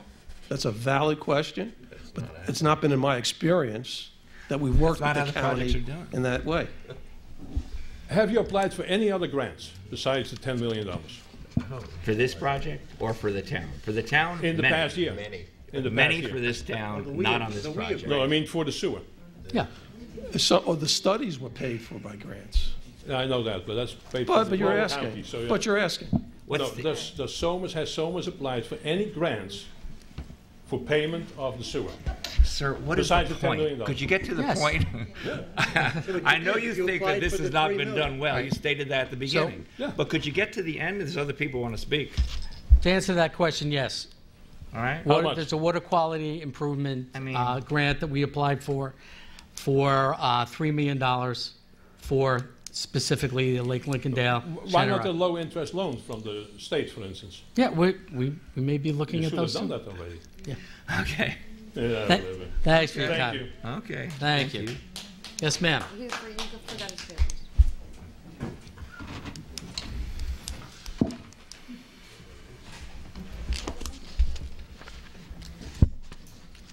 Good evening, I'm Robin Anderson, 9 Cypress Lane. First of all, there's been a lot of comments that we don't need the sewer district because the sewers are not, or the septics are not contaminating our lakes. And those studies I've read, I mean, first of all, the septics don't remove pharmaceuticals or other toxins from the water, so that's all going in. And my understanding of the studies that were done is that a large component of the pollution in the lakes is from the septics. Is that correct? Yeah. Yes, in Shenerac in particular. And is there reason to believe that the well water in Linkendale is also being contaminated? Could be. We don't know. We don't know. Okay. Unless you test your own. And I live in Shenerac. Right. The other, the $10 million. So my understanding is that comes from the watershed committee, and it will be lost if we don't use it in some timely manner. And that's been confirmed. I also understand we might lose our ability to use the Peekskill wastewater treatment plant if we don't move forward, and that would incur additional costs also. That's another good point. Yes, that would be a killer. That's up to the state, the county board of legislators. So we believe that we have that until we have the actual proposal. They can't give us the definite, but we believe that. We've been told, yes, it'll go through. If this project fails, they have so much capacity, there are others who are looking for might that. use that. So we don't know what the future would hold. We might have it, but maybe not. Okay. We'll use it up. So, All right. Thank you very much. thank you. Right, well, thank you. That was my train of thought. Thank you. Let me just, I just want to add something, just in terms of how I think through this. There are two strategic imperatives here. You know, one is to secure the sewer capacity with Peekskill, and the other is to, you know, lay claim, you know, with a plan for the $10 million. You know, we're getting to this debate as to whether the $10 million is take or pay. What got us here is that there's been a lot of demand for building sewers and the use of sewer capacity. So when Rick is at these meetings, and we're at the Westchester meetings, there are other supervisors there. They're passing resolutions. They want access to these funds. They're looking at how you use the funds. The prerequisite is, the first choice is that they want permanent systems in place, not maintenance programs, all right? In some cases, they have approved a portion of that for maintenance, accompanying some sort of a sewer or permanent process. So that's what's going on. There's an urgency here. I mean, we've had people in the last year, I mean, this is a little bit off topic, but northern towns came in here and they wanted to essentially hijack sewer capacity that Heritage Hills has. That's true. Right? We blocked that because, in general terms, we have a take or pay. We get first right of refusal. But we can't hoard this. You know, we could say, no, you can't have it, but I have to have a plan. So now we're starting to build plans. I mean, this is how this thing is creating momentum and why this thing is getting the attention that it's getting at this level. And we have other communities that are building with plans right now, and we're at this place right now where we cannot move forward unless we're perceived as credible. So the first thing to do is to get a sewer district approved. In my mind, the second thing to do is lay hands on the 10 million, okay, and get through phase one. In order to do that, you have to have a larger plan, right? You have to say, I'm going to do this, this, and this, a larger district, we're going to get funding, and it's going to look like this. But there are fail-safes from my point of view. If we get through phase one and this thing starts to evolve in a way that, you know, financially doesn't make sense, I'm not going to approve this. There's no way I'm going to, you know, allow this thing to get out of hand. I don't think anybody else would, all right? But that's my intent, okay? That's my intent. So you could do phase 1 and not continue with phase 2? We could stop. Yeah, let's get some order. If you have a comment, you come up to the mic, ma'am. Wait, I think someone was talking first, Mr. Lutz. Did you want to Ma'am, say did you something want more? to come up and make your comment, please? So so everybody can hear it. Okay. No, you started. Let's hear what you have to say.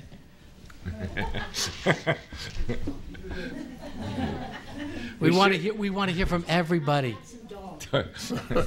We should get a portable mic for the future. We're working on it. Yeah, I know. What my Just question name was... and address, ma'am. Oh, Christiana Dondal, I live in Lake Lincolndale for the Thank you. last 50 years. Wow. God bless you. If phase 1 is approved, can it end there and not continue with phase 2? Is that what you're saying? It's going to be approved, phase 1, 2, and 3, and then we start with phase 1, right? Okay, so if the vote approves the sewer district, it's going to go through no matter what. I mean, all phases will go through. But there's no specific timetable for that. That will give us the authority to move forward, For right? you to receive it. But only when that essentially when- financing is in place, that's the point. So the whole district will be formed. Only a small number of homes will be connected under phase 1. We're not going to move forward with phase 2 until we secure additional funding. So, but, I mean, I heard someone say that what's happening, everyone in the district will pay the county O&M. That's, I think it's average $188 per parcel, something like It's that. not the O&M, it's the buy-in. Oh, the buy-in, excuse me, yeah. The buy-in. But they get reimbursed First. for their pump outs in Right. return. So it's pretty much a wash. Yeah. That's a county program, that if you're in a sewer district, you're not connected, every 3 years, you will be reimbursed the charge of pumping out your septic system. Oh. So, You know, my septic tank, I had never cleaned out for 43 years. don't even say that. I want to tell you something. When one of my leach fields went, I called the man. He came, he put in new tanks, took out the leach fields, put in new tanks. But he opened up my septic tank because he didn't believe me that I hadn't had it cleaned out in 43 years. He thought I was lying. He said, "What do you do to your septic tank? It's clean." I said, "I use Rid-X once a month, and I put the toilet paper in a container rather down the toilet. And all my greasy pans, I clean before I wash them." So, 43 years, I never had it cleaned. Now I got to have it cleaned. Anyway. Thank you. Hi, I'm There was a George little Lux more from information Lincolndale. there than I wanted. Just a couple comments. I want to thank the board for having the fortitude to delay this, and to me at least, that proves that you listened to Trying. some of the comments we've had Appreciate in the that. last several Appreciate meetings. Along the lines of what you just mentioned, there were statements a while ago that you can't make a smaller district, special district, but you mentioned a couple of meetings ago that you made a lighting district, and I looked into it, and it says that the town can form any size district they want. Secondly, with reference to what your engineer said about meters, that's not exactly true. They have wireless meters at Greenberg and White Plains. They don't have to go out. They all go to a repeater that goes to a station. I don't know about the cost. Maybe you're right, but there's not a lot of maintenance on them, because I know. I work for a large housing authority, and what you said is not exactly true. I think meters are the most fairest. Are those those aren't water meters, right? You're talking about sewer Yeah, they are meters? water. They're flow meters. Flow meters, but Right. not water for your house meters. They have both. Both, okay. But you know what he said. Just asking. I'm sorry. I disagree with you on that. Okay, And- so when you finish and I your think- comment, we'll have a response for you. Sure. I'm just stating. I don't Yeah. actually even need a response. It's not true. I can tell you that. Well, we want to Correct. Let's see. Okay. That's what we're here Secondly, trying to do. your attorney made comments several meetings ago that the little old lady, I used a scenario where the little old lady lives in a 3-bedroom house. She's not going to live there forever. That's not true. I raised 5 kids, and I plan on dying in my house, and I'm hoping I get another 30 years anyway. Secondly, I didn't like the comment you passed last meeting that this is insane. Your town of Armonk would grab a hold of this money in a heartbeat. I dare say probably the average person in Lincolndale probably brings home in a day less than you make in an hour. That's a blue-collar working All right, area sure. of town. We're getting a little off topic. If you can just wrap it up. Okay, I didn't appreciate the comment as a Noted. employee of the town. Secondly, I don't think anybody, I haven't heard anyway, anybody say that we're changing the zoning. I think what they mean is, with the existing zoning you have, there are quite conceivably going to be a lot more houses built. I haven't heard anybody, I think, since the first meeting mention that you're changing the We zoning. just responded to it because someone did. The other question I got, you don't have to answer tonight, is what was exactly done in Shenorock with their stormwater? Because I've heard that that's not eligible for grants anymore. Because I know our lake management keeps saying they want the same thing done in Shenorock, but from what I understand, it's not available anymore. You don't have to answer tonight, but... and then last but not least, I heard you mention that the last meeting at Lincolndale and Shenorock drain into Amawalk. Lincolndale doesn't drain into Amawalk, drains into Plumbrook, which goes over the Goldens Bridge, just a point of reference. And again, I thank the board for listening to all the comments the last several meetings, and hopefully you'll incorporate some of these suggestions. Thank you. Yeah, thank you. Thank you, George. Thank you. So, Steve, you want to just clarify the water meters and...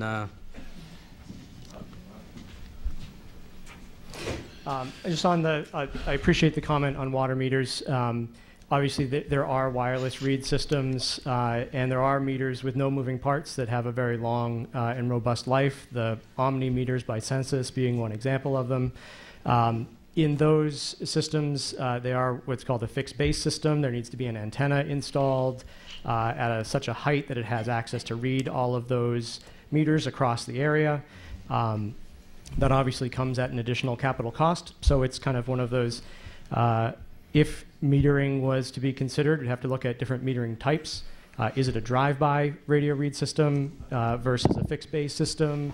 What are the capital costs associated with those? Meters with moving parts often have a 10 to 20 year life for their accuracy. Even those that are fixed base systems have batteries. They're 10-year battery life at best. So certainly we're not talking about going out and reading 1, 2, 3, 4, 5, 6 on the meter, but there are administrative costs there. The comment about stormwater is it had to do with the state changing its criteria for what types of projects were eligible for the grant funding that was used to put in the stormwater treatment system in Shenorock. It doesn't have to do with the efficacy of the treatment system itself. It just has to do with changing requirements for the grant funding. We hope that those will change and that the town will be able to apply for similar infrastructure in Lincolndale to help address that issue as well. So I just wanted, yes? Yeah, so that's on our to-do list. Yeah. What exactly was done there to remove the nitrogen and the phosphorus from the water? And I apologize for not, I wasn't the design engineer on that project, but I believe it's a hydrodynamic separator. It has a sediment forebay, so it's dropping the sediment that contain a lot of nutrients out of the water from the stormwater before it gets into the lake. So you're moving sediment and the associated nutrients with that. Thank you. Anyone else with a comment? Yes, ma'am.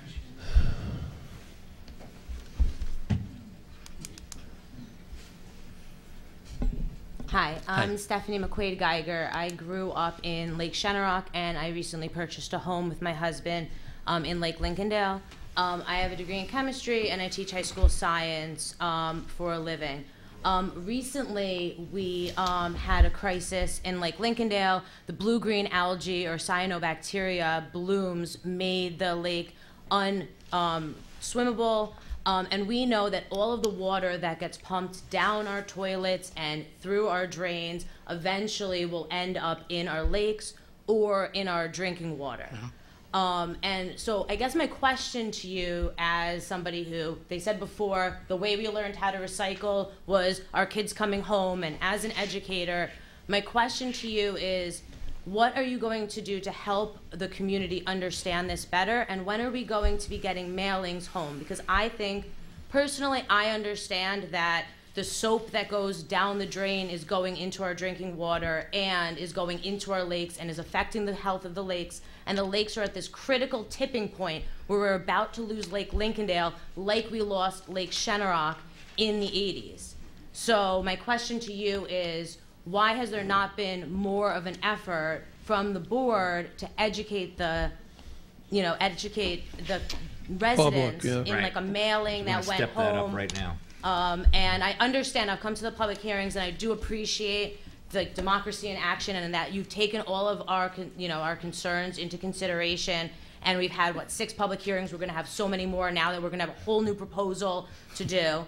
But I just think that a lot of the angst and concern from the residents has been that that people are saying that there doesn't seem to be a need for the septics when we know there's a clear ecological disaster happening. We are way beyond the capacity that our septic systems were ever meant to hold.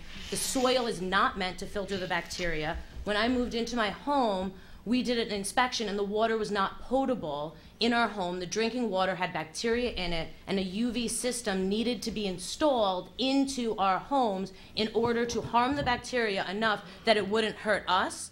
But that means that we have to pay for the electricity of that system coming in, and we have to pay for new bulbs and the maintenance of our UV system just to make our drinking water drinkable.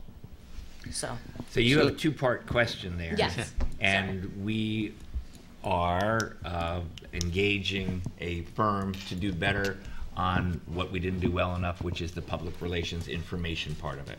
So I think you can expect to see those sorts of things as time moves on in a fairly soon.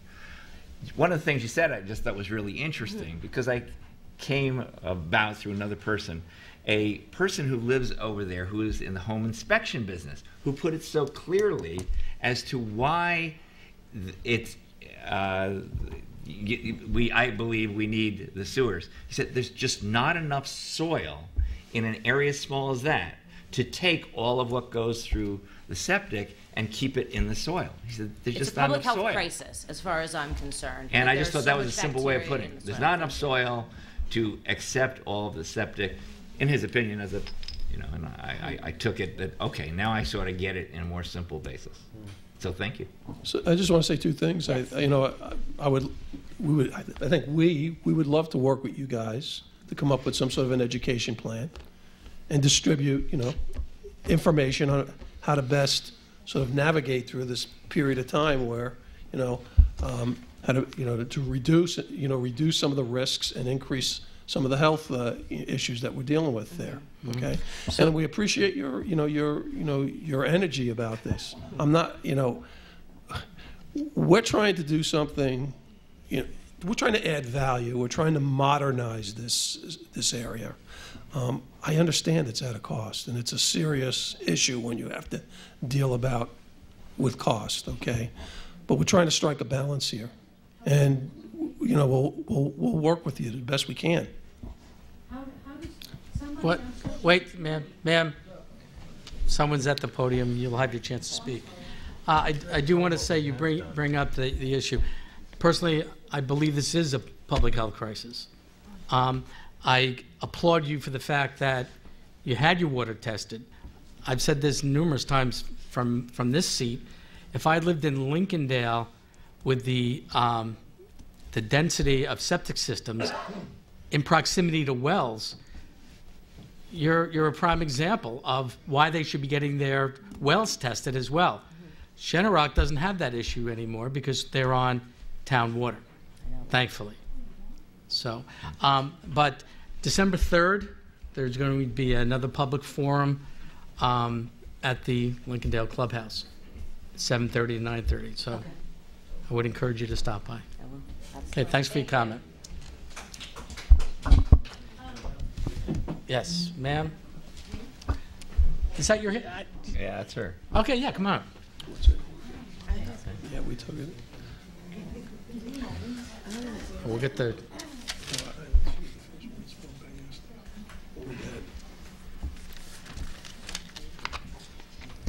Hi, my name is Ellen Griffin, and I live in Lake Lincolndale. And this is just off the cuff. I don't have any, nicely typed out written pages to read from.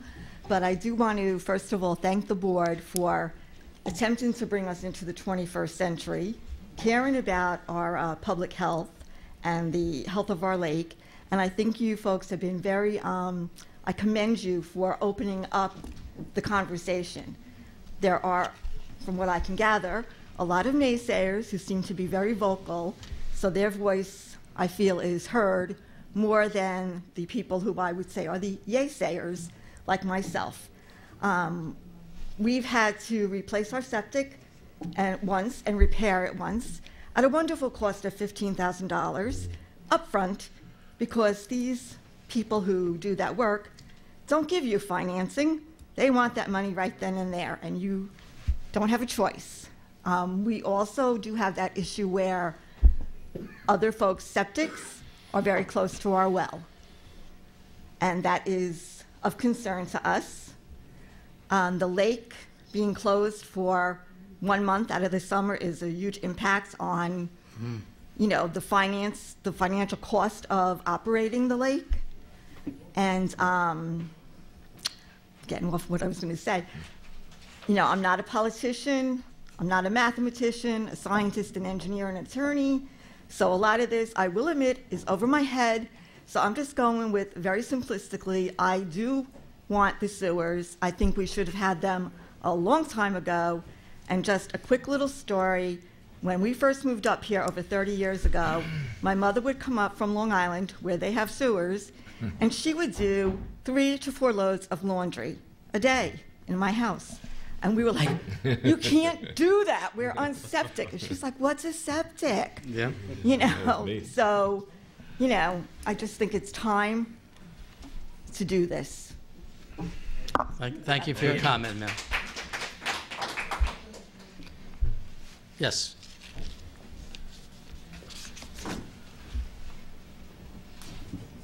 Joe Luciano, 10 Walker Drive. She's still here. I would like the board to address Mrs. Anderson's questions and answer them truthfully, because she's going to go back and say, hey, this is what the truth is, and all of those answers were not true. Not one of them was true. So I'd like her to come back up here, re-ask her questions, and I'd like her questions answered honestly. Well, you're not running the meeting, so... Oh, she doesn't want that because she got to hear what she wanted to. Okay. Number one, water meters. Shenorock would be based on their water usage. There would be no installation of any meters. You're going to base it on their water charge. So there's no cost at all because they're already read and you have the numbers. That's number one. Okay. You mentioned not going forward. So why don't you put in the petition to state that you won't move forward if there's not the funding that's in the petition? I think we could do that. Yeah. I mean... I think that I mean- we added that in the revision. We can do that. It's not an issue. So it's added to the revision that if you don't get the funding numbers you're stating... It's worded that we cannot go beyond the proposition of what we propose as local funding. So I think it's about 16 million that was proposed as the local share. We cannot go beyond that under any circumstance without going through a whole new process. But I thought it was 37 million total. That's No, it's the funding 37 in share, grant. but the local share for both Phase 2A and 2B, I think is 16 million. And then the outside sources add up to the balance. But the numbers that you're projecting include all the funding numbers. At completion, Right. It makes a but we statement don't- of what it looks like at We can't go completion. beyond, under any circumstance, what's proposed in the map plan and report as the local share of funding, which is a $16 million local funding bond, which would be then assessed over the entire district. So it won't cost the people more than 16 million. It won't cost the people more than 16 million, correct? I'll have to read it. Okay. Mr. Morrissey, you mentioned about people testing their water in Lincolndale. Do you have a shallow well at your house? Yeah. You do. Have you had your water tested? Sure. Okay. Now, all the gentlemen here, how old are each one of your septics? Because there was a comment at one of the meeting that the septics aren't made to last forever, but yet I'm sure most of you are on your original septics. Yeah, what does that have to? Well, none of them voted themselves into a sewer district with higher If it was, taxes. I'd vote myself in. I can Keep assure saying you that, but no Well, you doubt know- about that Okay. one. If it comes up Joe, you asked a Primrose Drive, question, yeah, I'm in. I did replace my septic system. Joe, I mean, that's a bit, disingenuous. I'm not trying to create a hardship for you. No, okay. I'm on 1 acre, all right? Go ahead. I'm on and so. 0.9 of an acre, but I'm getting slaughtered here, so go ahead. Okay, but you're asked, so I'm on 1 acre. I've had the septic cleaned this month. It was like $550. I've had repairs that had been done over the last few years that were expensive. And if you had I a mean, sewer, that's, you wouldn't but have to incur the those thing is, expenses. what's the question? You want us, you want Okay, us? no, I have some questions. I brought to your attention about 57 Forest Lane. Is somebody going to correct their assessment? Is the town board looking into that? Because it's a big problem with people who pay much higher taxes. Well, it's interesting you bring that up and talk about ingenuous. That's a property that was under construction and hasn't been reassessed yet. So, yeah, their taxes will be increased. We did. It sold in 06 for $100,000 over its assessment. That's 13 years ago. But it just Okay. expanded for what we're told. Okay. Let's, We've talked about the flat rate from the beginning, but it seemed the board didn't want to know about that. That was a big. That's okay. We've had public hearings. We're listening to you. Now we're down to 2 proposals. Okay. So do you like the flat rate? Yeah. What would you recommend, Joe? I would recommend a flat rate on all, but you can't. I know that's not going to get through the county. Well, on their part. can. But just to give you an idea, if you pass the district and you don't go past first phase, it's going to cost me $356 a year. Okay, that's part of like you guys sell it as it's $185. It's not. That's part of the issue about this whole Well, it's project. 185 on average. The higher, you got it. You're right. It's higher for you. And you're going to get your septic pump, I would think. Right? And you'll be reimbursed. I get the septic pump for under $400, so I'm paying 3 times. Anthony's house. Huh? No, I don't want his guy. Look, I just like with the metering. There's always a reason why not. When Shenorock could have done metering for part of their bills, that would make it a little fairer. Also, well, listen, make that a suggestion. There might be something that comes up. That's what we're doing here, right?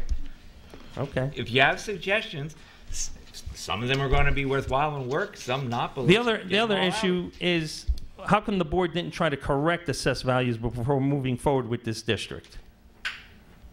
Correct. A lot of the homes don't have anywhere near their correct assessed value. We talked about that at the last meeting. That's your opinion, and you can go into the assessor's office and have that discussion. That you can't do that without a town-wide revaluation. Well, that's why I'm asking the board. You just can't do Well, a we can't. particular You can't area. pick out a house. Well, first No, off, not a house. Okay, go ahead. just the way you said that, incorrect assessed value. Yes. What makes it incorrect? Being way off. Well, a house being worth not 150 and assessed at 199. You're talking How about far? you're not being market value. All right, we're not going to get Well, into we're not it. gonna- Let's- We're not into. Okay. Comes from Are you the finished? assessor. All right. See the That's it. assessor. All right, thank you. Thank you. Anyone else? Yes, sir. My name is Mike Sullivan. I live in Shenorock. I came here tonight, I think, mostly to listen. There's a lot of information and misinformation swirling around, and this has been helpful. And really, I would be remiss if I didn't say that I was grateful for this process because I do think there are a lot of communities in northern Westchester that are looking at a need to upgrade their infrastructure. We see this in Bedford Hills. We saw it in Peach Lake. Development will necessitate upgrades and infrastructure. And I think this process has resulted in a better proposal ultimately. Some things I think are a result of revisions that you've made, but even that we're going to vote on this, I think that's perfect. When we're a community that's going to be incurring costs potentially as a result of this, an up or down vote seems the most democratic approach to this. So I'm grateful not just for the process that's been initiated, but even how it's been improved as a result of these open mics and these public forums. You know, the challenges that we face in Shenorock and Lincolndale are not specific to Shenorock and Lincolndale. You see them throughout the area. Yeah. To me, it's not so much a sense of urgency about this $10 million and maybe it's finite availability. It's much more what other people have said. We see what's happened with our lakes. That Lake Shenorock is no longer usable and hasn't been for decades, and that Lincolndale really is in crisis. So that's my sense of urgency with this. I know the final numbers are not in yet, right? There's a process that I think will culminate later this month, and I'm even glad that the comptroller is involved. I think that makes this a better process as well. So the final votes, because he has to be. Yeah, exactly. But you know, at the end of the day, we'll have to see the final proposal before we all, you know, make our votes. But before we reach that point, I just want to say that I am grateful that we're having this conversation. I would imagine your lives would be much easier if you did nothing, right? and so that you've chosen to demonstrate some leadership instead. There are people in the community that see that and appreciate it. So thank you, Mike. Appreciate it. I appreciate that. Another hand back there. Yes, ma'am.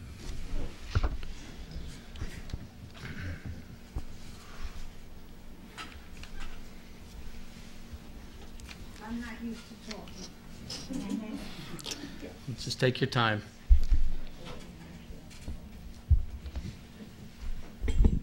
I'm Ada Minetti. I've lived in Shenorock for almost 50 years. I just have a question. If the storm water system is not the fault of the people who have septic tanks, you have 118, you have Lake Road, you have Horton Estates, you have Shenorock, you have Lincoln Hall. Stormwater comes from all that. It's the town of Somers that brings the salt into the streets in order to clear the snow.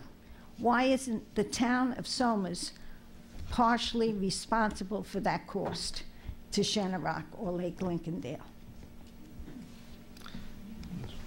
Well, Roland, we can't because use... it's the town that we can't orders use general... The town... It's the town that orders that. We don't order it. Municipalities can't be a member of a special district. That's the answer. It's not permitted by state law. I mean, you know, it's going to cost people much more money, but we're getting that cost where Horton Estate is not. 118, which has the same runoff. Lake Road has Horton Estates. Lincolndale, Lincoln Hall. I think our Steve, our engineer, has a response for you. I mean, I'm not I'm just thinking about it. Yeah, I understand. And if there is electric, like we lose electricity for 8 days, what happens to that? It goes, I'm at the bottom of the hill, on One Lakeside Lane, the bottom of the hill. Will all that septic stuff come into my house? No.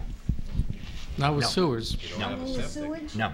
Not with sewage. Not going to back into? No, they've answered that Because question. I had a problem. Wait, let me answer it. 2 years. Okay, let us answer your pollution question. So there are, I want to answer your question about stormwater in the town. The town manages its stormwater out of the general fund. Right. So isn't the general fund be responsible for part of that cost to Shenorock and Lincoln? for the, is your question about why isn't the town overall responsible for? Not for the whole district, just for that part, because that, they say it's not the septics that are mainly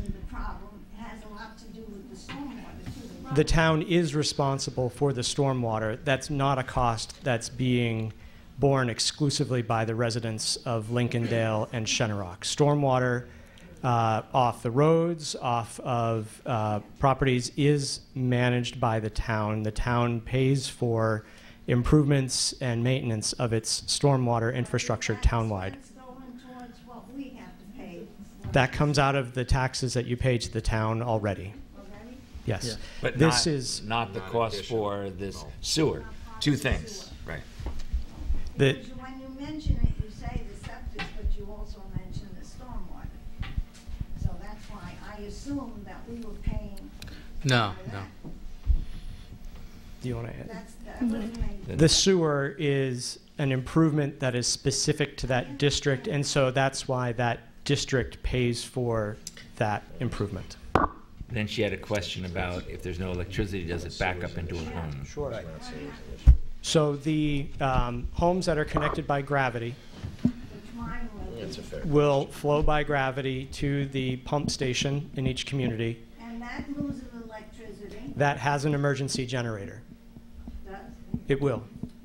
I mean, will they use 9 acres for an emergency area? That's not in the plan. No. But that's part of Shenorock. It is, but it's an undeveloped parcel.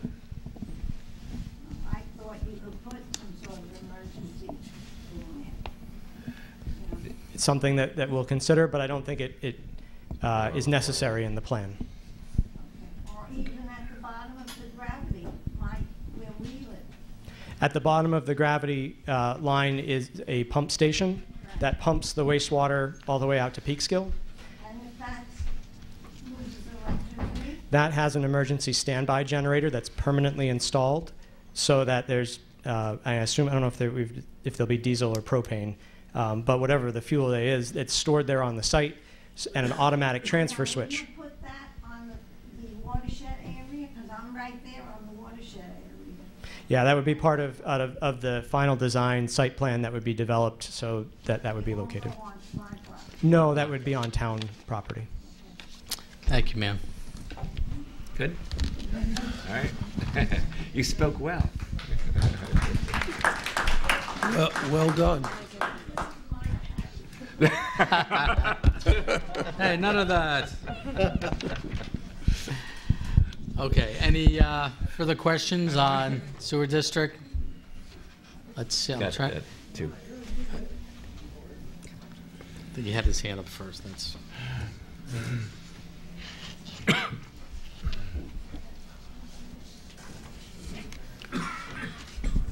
Hi, Tommy Smith, Shenorock. Whatchamacallit, how come we don't have our own attorney? I understand the town board has their attorney. Why don't Lake Lincolndale and Shenorock have their own attorney for the people? Because we're just going... They could hire him. Why should we have to hire him? You're Well, taking $13,000 out for because- public, Because relations. if the town were to use town funds for that attorney should would... be- that should be Wait, included in the wait. The town would have to, it would have to represent the entire town, because Well, all the you town have is a paying town into it. attorney, but it doesn't seem he's representing the whole town. He's representing the interests of the town. He's representing the interest of the town board. Well, you may Okay, believe that those are contrary. We don't know what the laws are. We're taking his word, what the state controller suggests. or Tom, what he it's all suggests. going into the Yes, public and we record do, for because scrutiny. we trust him. And until you give information that he's not trustworthy, we trust him. So. Well, everything keeps getting changed, and nobody here is a rocket scientist or a mathematician. Well, you got some smart people right behind you there. Wait a second. Well, they're right too. Everything keeps getting changed, and you're talking language we don't understand. In response to the concerns of people that we've heard, it's being revised based upon those concerns, because you want people to believe that not everyone will be in favor of it no matter what. But everyone has the right to believe that, one, it is accurate, of course. Everyone has the right to know that you're minimizing that cost as much as you can. I appreciate the woman right there. I remember my dad in Yonkers. After my mom died, he was living by himself, and the water bill was coming in. It wasn't even that high, but I remember him being so concerned about that. He didn't know how he was going to get to it. I appreciate those concerns, and that is our job, to minimize those costs and to look for every possible avenue, because you have a right to that. And you have a right to believe that it is as accurate as possible. Nothing is perfect. You can always find something, but it's going to be as accurate as possible. You have the right to that, and you should trust that. If all that doesn't work, you know, you can think that they never went to the moon too. With the absentee ballot, you hear is not suggested. That's a state law, though. That happens with a lot in other towns. Because it's used for elections, we not. don't know that as a group of people. Well, that's why we asked him. He's on your side. Well, he's on the town side. He's on the town side. We're on the town side. Well, all right, if you hold that position, then nothing that we say is going to be believed by you. But you also serve, you also serve on a town affordable housing committee. I did, yes. And people believe that you... What do we do at those meetings? I don't know. I was there for 6 months. Nothing was done. We went there, we sat there for 10, 15 minutes. We're on the sewer now, though, okay? No, he brought up the affordable housing, not me. You're right, and your job there was to do what you We're talking about the sewers. I think we should have our own attorney. You and can hire that paid person. For, added of $32 million. What's the? No. Why, we should have a lawyer? No. We don't. Who's gonna pay the lawyer? All right, we're getting.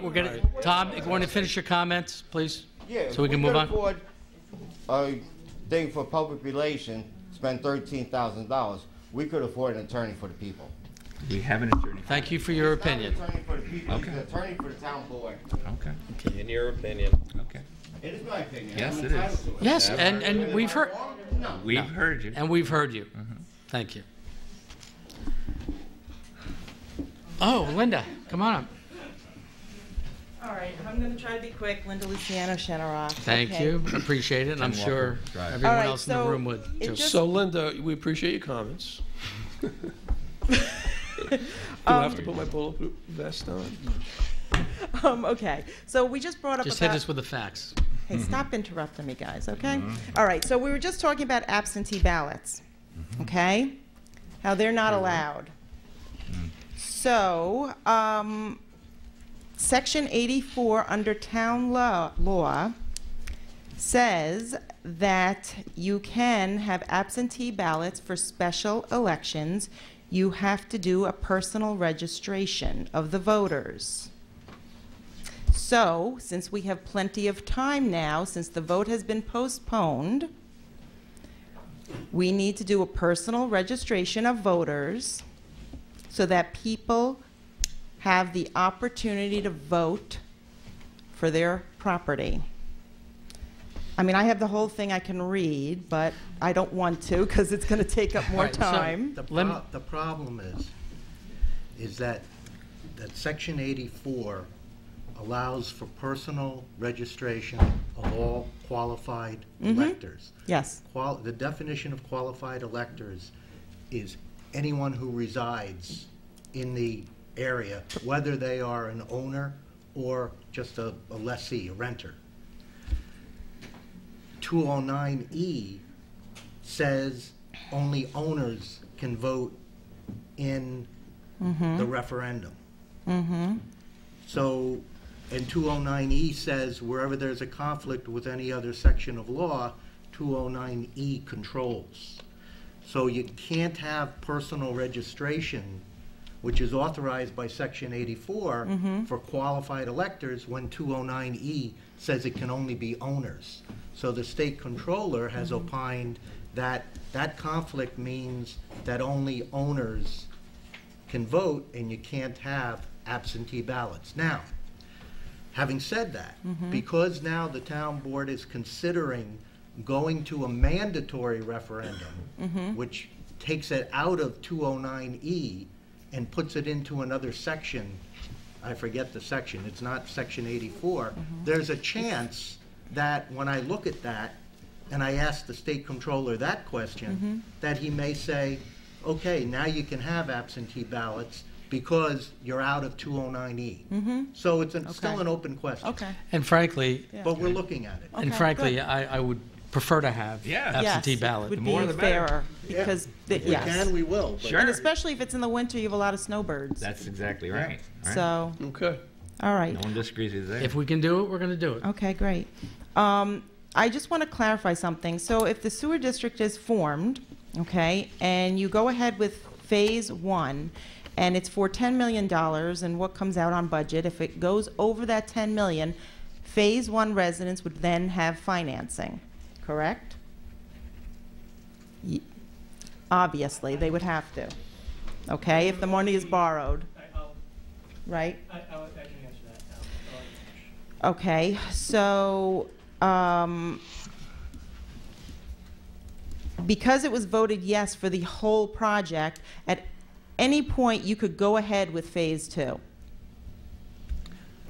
Well, without having, okay, I'm just trying to clarify what's being said because we've heard different things. So phase 1's done, whether they end up having to borrow money to finish it, whatever. And then a year later, we find out we have no funding. Can you go forward with phase 2A or 2B? Only to the extent of the $16 million. that- So you can continue? Only up to that 16 million? Only to that extent. But I won't. That's Or the what I board could- thought. Or the board could choose not to go forward at all. Right, but that's what I it cannot go thought. beyond the local share. All right, so it can be started without having any funding? If it but made it any can't- engineering sense to do that. Right, okay. don't know. Nope, I just wanted to make sure. So Linda, I just want to clarify, I mean, this is an iterative process. I'm going to operate, my intent is to operate within the context of what we've been chartered to do. Right. You know, I'm not going to borrow 16 million, I'm not going to borrow 16 million in phase 2 and then stop in phase 3 and then just overweight this thing and have an incomplete project. I mean, that's going to be impossible to do. I mean, we're going to try to create this to keep the lowest cost. You know, we want to come in under the budget. Well, right? Can't guarantee that. Right. But that's what we're going to strive to do. Okay. All right? We're going to try to have the same proportion of grant money, the borrowing, so we get to a path where we have to be. If not, look, we're not going to do this.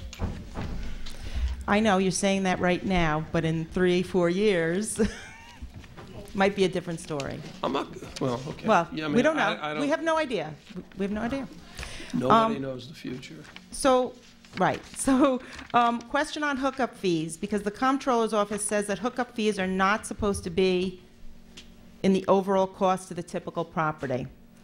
So, is that something that's coming out of the engineering report with our costs? To my knowledge, the hookup fees are part of the project.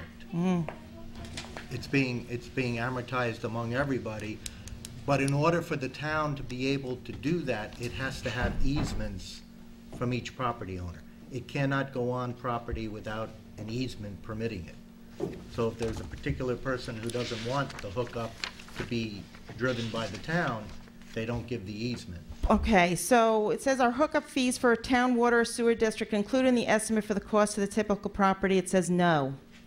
Cost for this purpose does not include hookup fees, which are not reoccurring charges imposed to fund the district or extension. Hookup charges are the responsibility of the owner of each property connecting to the system.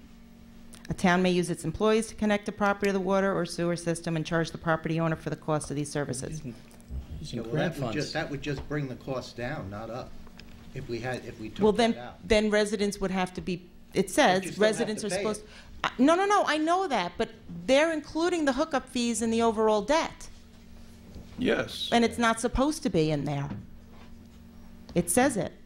No, all it's saying is that it doesn't have to be part of the calculation of the typical cost. It has to be part of the debt. Where does the money come from otherwise? It says, does not include hookup fees which are not reoccurring recurring charges imposed to fund the district. Where does for that say that? extension. Is that in the frequently On the asked? comptroller's website. On the comptroller's website. So I'm just saying, we Look need at to it. look into this because, Okay. you know, it's just a All right. question. Okay, you're right. I'm Let's see. okay.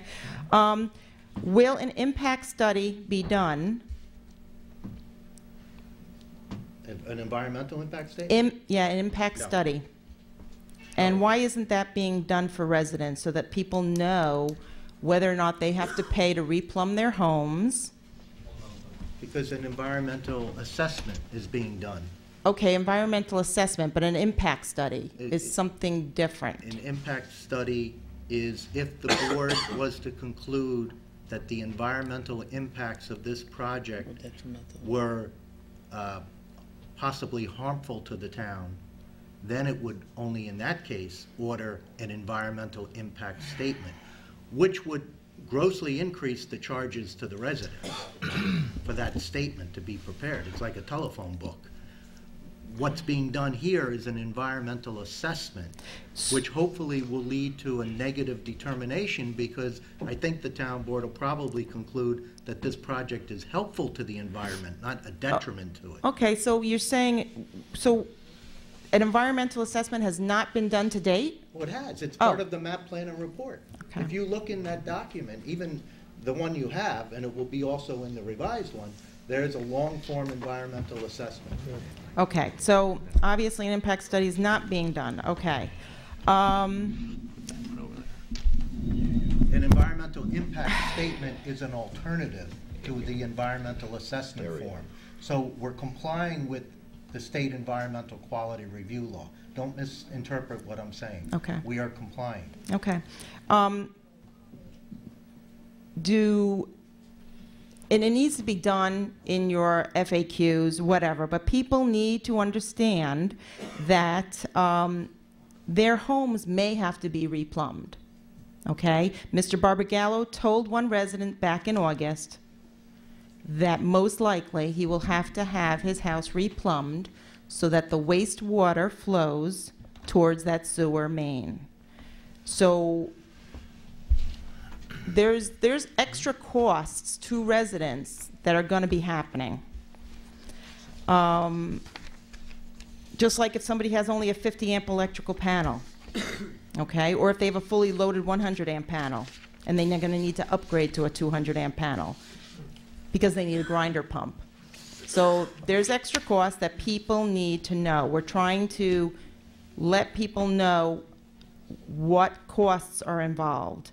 Because obviously Shenrock, majority of the people are going to have grinder pumps. And what I'm told is they last 8 to 10 years.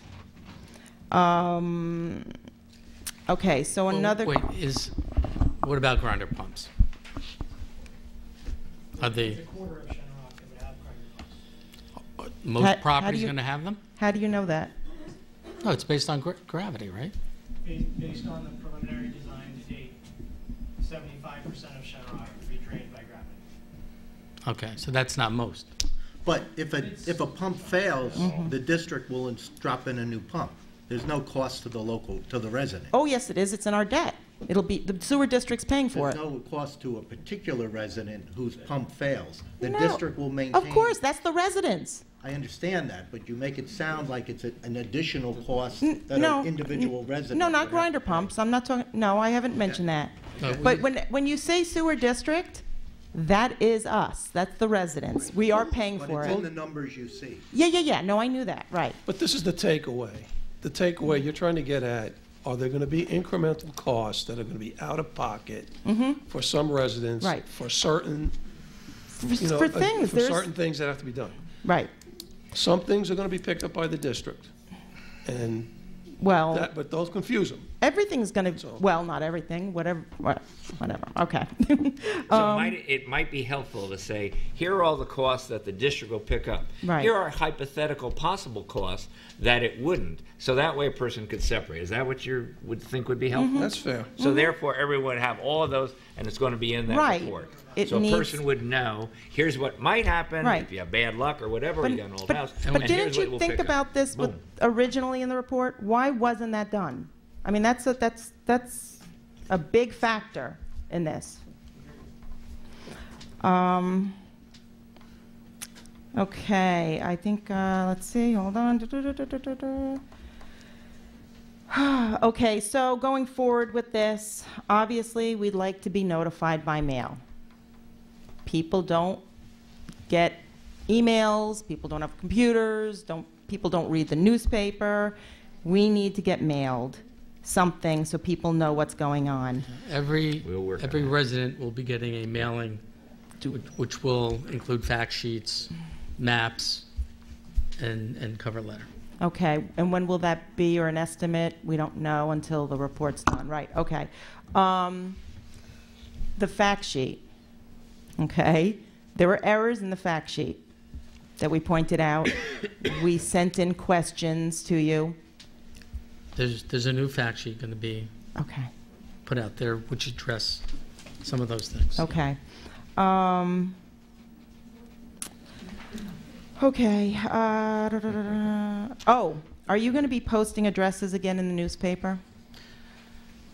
I went to our town attorney to find out if we had to do that again. We asked the state controller. We asked, and the answer is no.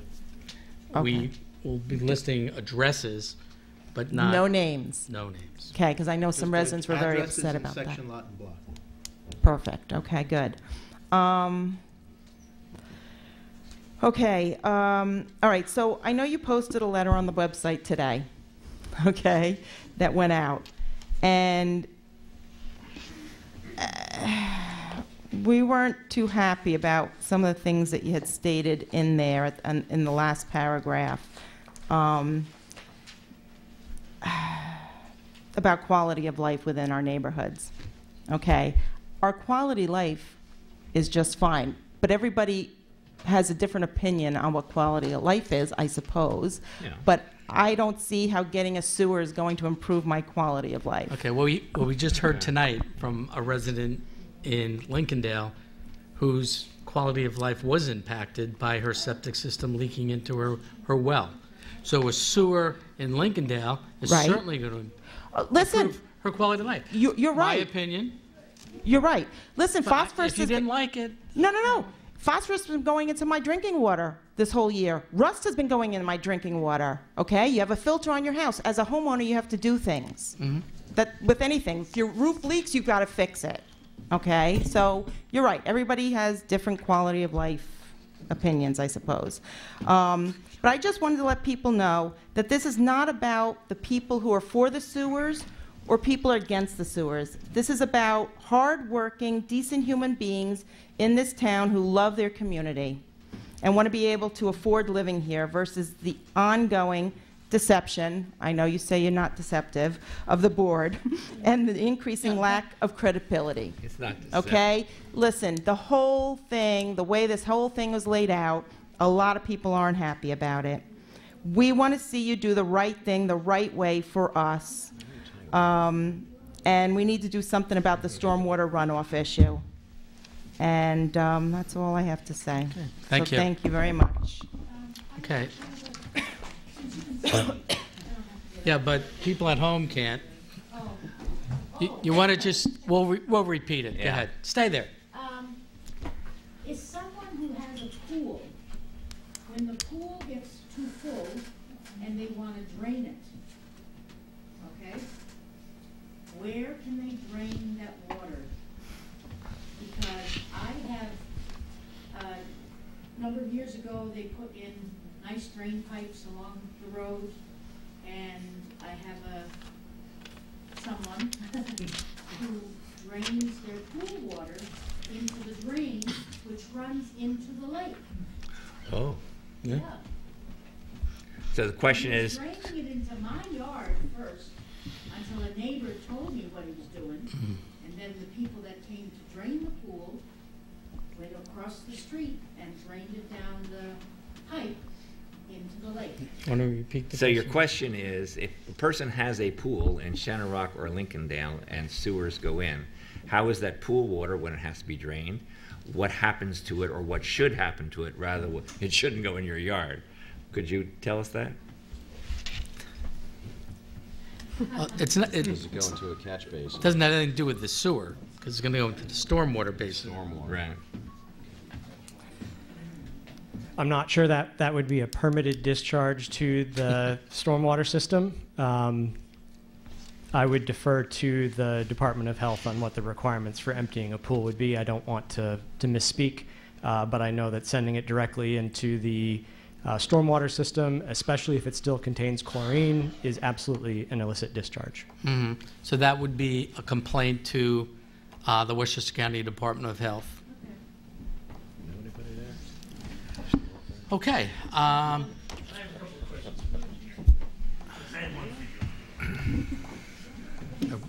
Repeat. Joe Luciano, 10 Walker Drive. Average depth of a sewer main going down the street. Not their connection, but the street. Okay. Phase 1. On your new plan, will it show that they're paying financing? And it'll be on paper? Okay. For you, the woman, I don't know if she's still here, she said about her well being contaminated. You can go on a 100-acre parcel, go right in the middle, nobody's ever lived there, you could drill a well, and it can have bacteria in it. The bacteria could be in the rocks, it could be in however it's getting down there. Her house could have been sitting for 10 years, and the bacteria can be from that. The bacteria could be in the water lines at a house. It doesn't have to be that it came from the well or anybody's septic. It is the truth. And I thought Lake Lincolndale was being tested constantly for E. coli, and they had no E. coli, and they determined that the problem was the storm. Okay, so the question from the lady in the back was, yeah, they routinely test for that because it's a swimmable lake. Those results are at the health department. We haven't done the extent of testing of the lake as we did in Shenorock. Well, I spoke with the guy who was there testing the water, because I didn't know, strange truck, you know, and I just walk up and I said, oh, hi, how are you, you know. Nice day we're having, oh, what are you doing here? And they told me they're testing the water, and they tested it, and it had no E. coli in it, because I said we were having problems, so. Mm-hmm. And I don't remember the name of the company, actually, but that's what he's doing. All right. Okay, Steve, you can answer a couple of those questions.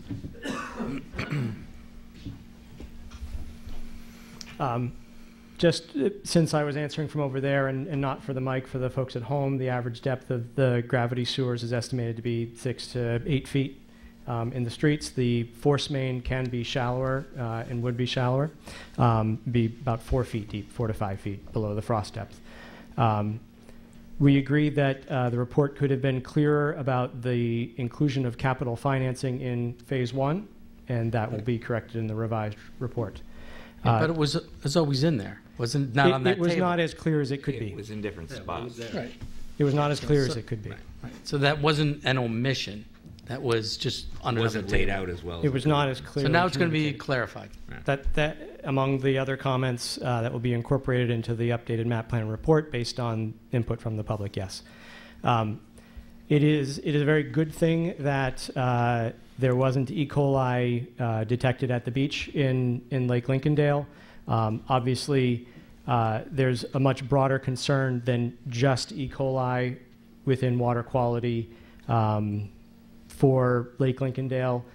When we have tested Lake Shenorock, we have found bacterial contamination there that is from a variety of sources, stormwater being one of them, and it is possible that septic is another part of that. That could be through the groundwater, or it could be a failing septic system that then washes off from the surface into stormwater. So there's a variety. Obviously, the condition of Lake Lincolndale is not as bad as Lake Shenorock yet, and that's a true statement. That's not inconsistent with what we've said. Okay, thank you. Okay, I'm going to move on to our next item on the agenda. If I may. Yes. Just so, here's what I think. If you believe that the Lake Lincolndale or Shenorock and each individual homeowner and the environment in general is better only if there are septics, then you shouldn't vote for this when the vote comes up. If you believe at any time each home, Shenorock, Lincolndale and the general environment is better off when there are sewers, which is what the EPA and the Department of Environmental Conservation and the Department of Environmental Protection in New York City believe. If you believe that, then this is the time to do it. Whenever that time comes up next year, with the money that is available, before things get worse and monies aren't available and everything gets more expensive. That's how I see it. Every report should be accurate, and we appreciate the input of those who seek to accomplish that goal, and we should make every attempt to keep the cost per person as low as possible, and so that nobody has to get forced out of their home just for doing the right thing. And that's what I think about this in a nutshell. Thank you. I understand what you're saying. We're going to move on. Dialogue, if you're not at the mic, it's kind of hard to do. But we've answered most of your questions, I believe. Okay. I hear you. So, without further ado, I'm going to move on to Town Board item number 5, which is the Bureau of Fire Prevention proposed addition. So, if you recall, back in the summer, I believe it was, the building inspector, who was the chairman of the Fire Prevention Bureau, came before us with a proposal to change some wording in section 26-2, powers and duties. And they were seeking authority to take certain actions to improve access of their equipment onto people's property. And it seemed just a little, to me anyway, a little overreaching, where they were going to get insurance companies involved and make reports. So what the board really advised them to do was go back and take another look at it. So what we have here is their reworking of the section. So it now reads, the Bureau of Fire Prevention will review any proposed installation or alteration or replacement of existing obstructions that would restrict fire department EMS access to any property in the town of Somers to ensure the safety of the public and first responders, personnel, and apparatus. The Bureau of Fire Prevention will have the authority to notify the owner and any tenants of a property of any condition or conditions that exist on the property that would prohibit or significantly hamper fire department from fulfilling their duties to life and or property safety.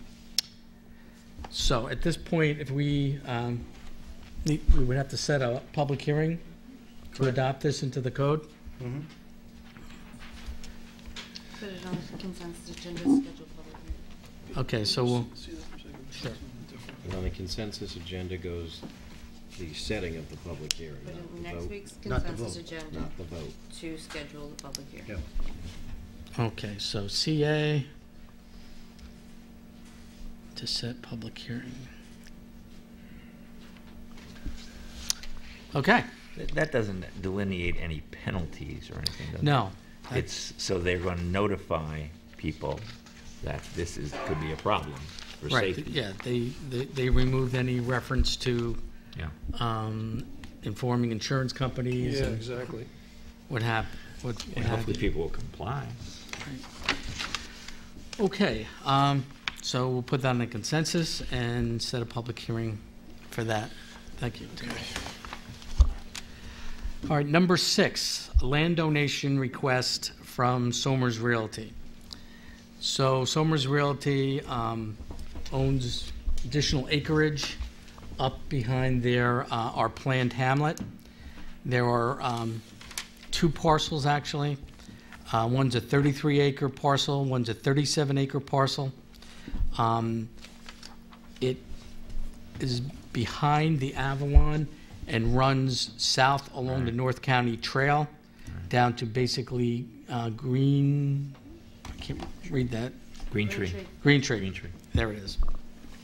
So myself, Steve Wolfel, Rich Williams, Andrew Johnson, and Mike Barnhart hiked the property a couple of Fridays ago, and it's basically virgin woods.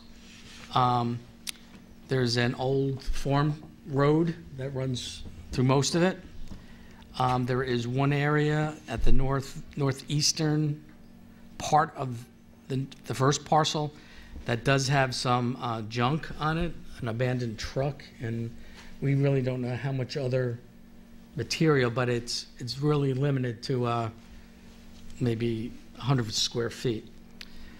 So what I would like to do at this point is refer it out to our engineering department, highway, parks department, open space, planning, all interested parties for their input.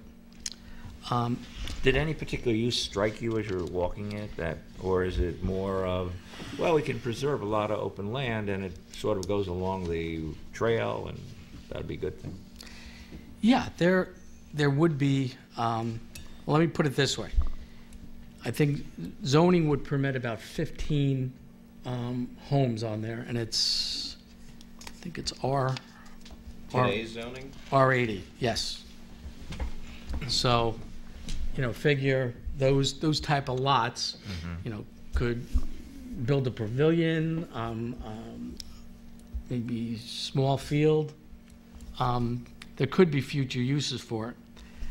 But, once again, I don't know all the uses it could be. Right, That's of why we course. refer it out to Right, everybody. right. But, as you know, this town board has always been a strong proponent of securing open space. Absolutely. And One of the best parts here. And what the planner pointed out was interesting. She said, well, starting on the west side or south side of Route 6 with the Windsor Farm development, there's open space there. There's open space across the street just south of Hidden Meadows. Then you have, you come up to Baldwin Place, you have a lot of commerce. Then then there's more open space behind there, and to really retain the character of the town, this would forever be open space and not developed. Yeah. So it's not contiguous to any of those other parcels, is it? Well, it's Avalon is yeah, it is. There's actually an access road that Somers Realty built that goes right onto the property over here. There's a map here. Yeah. So, I just thought I'd bring it to your attention. Good. Yeah, let's see what people think. The financial impact to the town is about $34,000 in taxes. lost. So that comes right off the tax roll. And that's inclusive of county and town tax and the fire district and school tax. Did you say inclusive or exclusive? No, inclusive. Inclusive, okay. Okay, so I'm going to refer that out to all our involved agencies. Okay, next order of business. The town clerk presents the 2020 tentative budget to the board. It was received.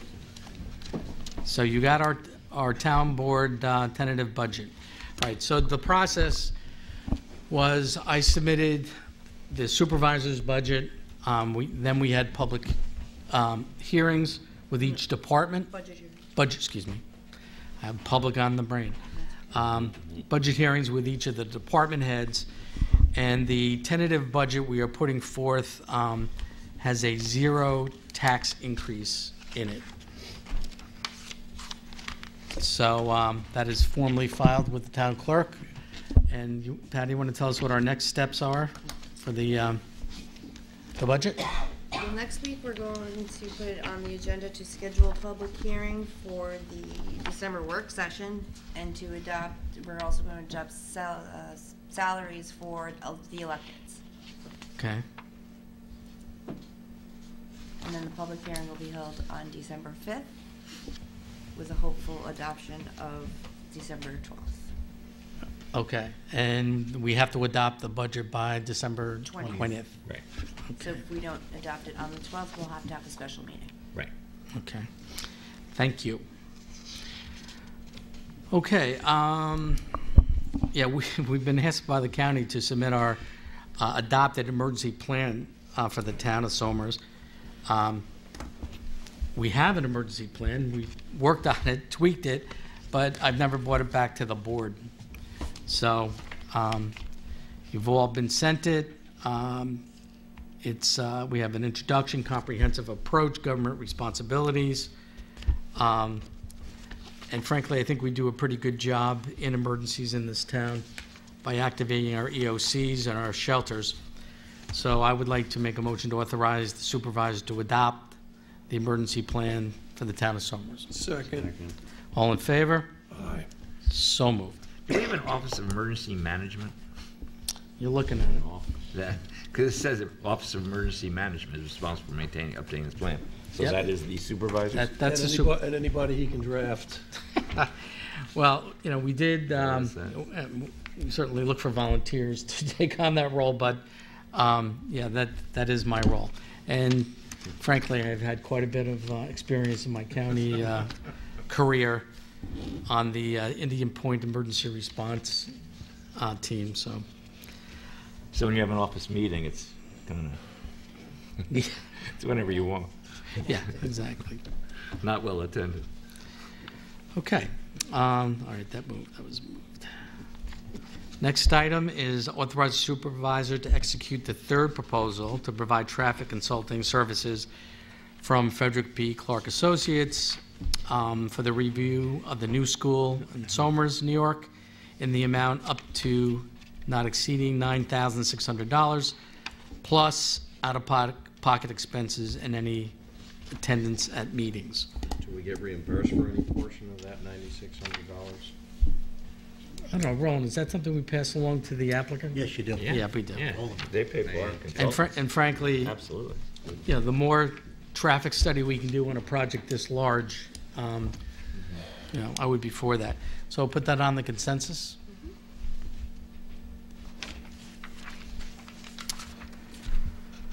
Okay, current vacancies on our boards. We had a lot of interested people here making comments tonight. I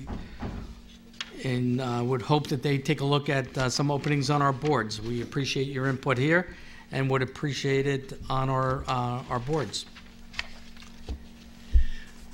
So we have two on the Library Board of Trustees, but it ends 12/31 this year. So does that mean that they're down 2 people, or they just have 2 people? It says vacancies.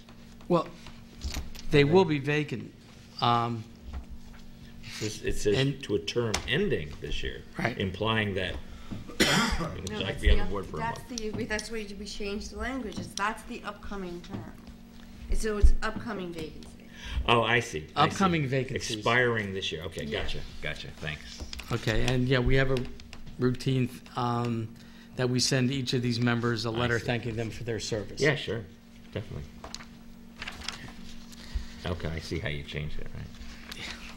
Current and upcoming. Yes. Yes, I think Kim and Patty gave that a good looking over. That's a good idea. More clear. Okay, so planning and engineering for review and comment, the removal of Plumbrook Bridge M and the removal of Dean's Bridge P. Basically, plans have been submitted to the town. Our engineering office is on top of it. I cannot tell you when they'll take place, but What's M&P stand? Does that mean anything? you tell me.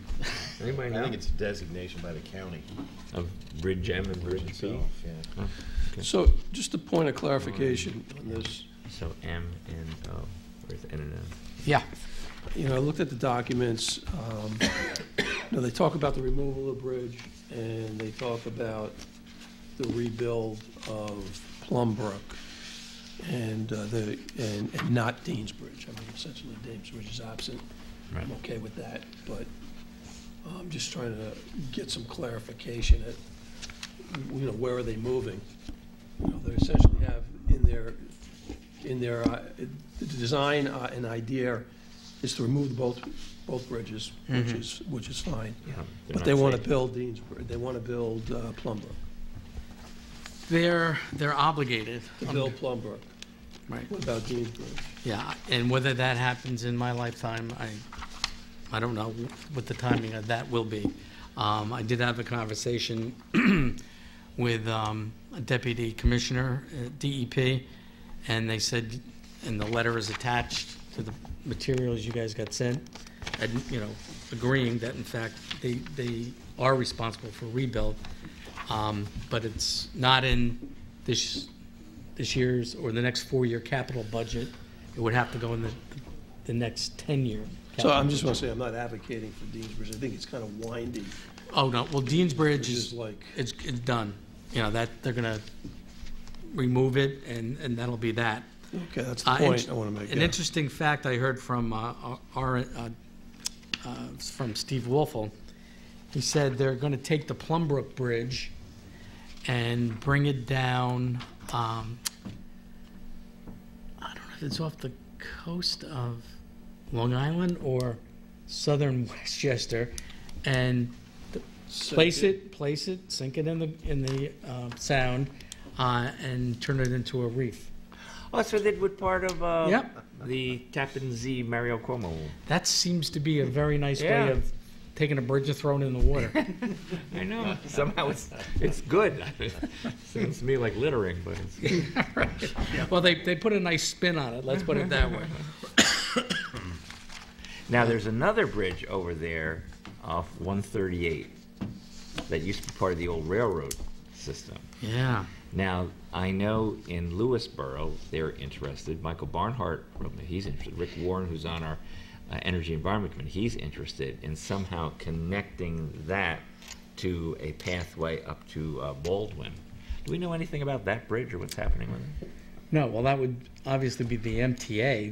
They may be going through the same process with the MTA, because I can't imagine that bridge is in any better shape than Plumbrook or Deansbridge. No, either fortify it or Yeah, right. rivet. But that's something. We could look into. Yeah, could you ask? Maybe Kim could make a phone call on that or something, just see what the situation is and do they have any plan? And it's Dan over in Lewisboro who emailed me about that.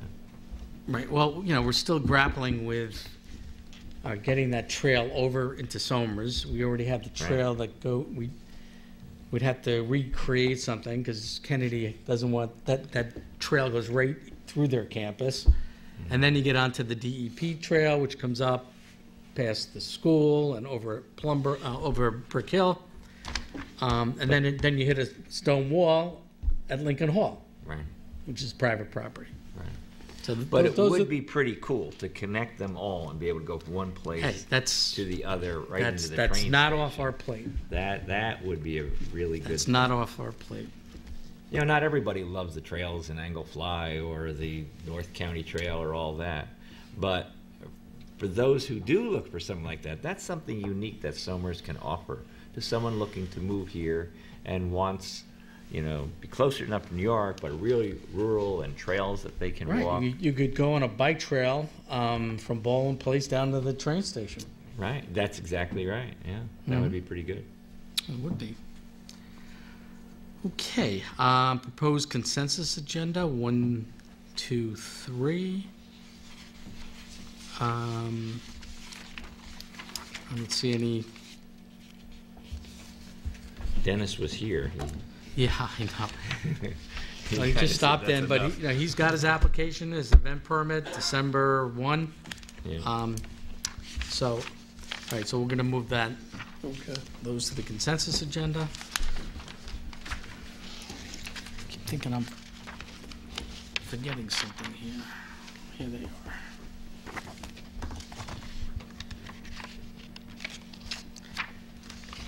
Since I've been doing most of the talking tonight, I'm going to give this to our Patty. speed reader. Yes! Really would like this Okay, town board announcements for November 7th, 2019. Again, Again, all these things will be on the town website with further information if you miss something I say or if I mumble. And here they are. The Town of Somers Veterans Day Parade will be hosted by the Somers Lions Monday, 11/11. The parade will start here at the Townhouse at 10:30, and the ceremony will be at the cemetery at 11. Refreshments to follow. The Town of Somers Bulk Refuge Drop-Off is underway and it'll end on November 16th. So anybody who wants to take advantage of that, please do so at the Somers Transfer Station. Northeast Westchester Rotary Club Coat Drive is fully in effect. It actually ends tomorrow. So if anybody has coats, please bring them to the townhouse, the library, post offices, Kennedy Catholic, Somers Middle School, the high school, Acme and Goldens Bridge, Mobile, and Somers CVS. Samaritan's Purse, Operation Christmas Child, is collecting packed up shoe boxes with items to send over. Worldwide. Yeah, it's here, United States and worldwide, to children who are in need of some Christmas cheer.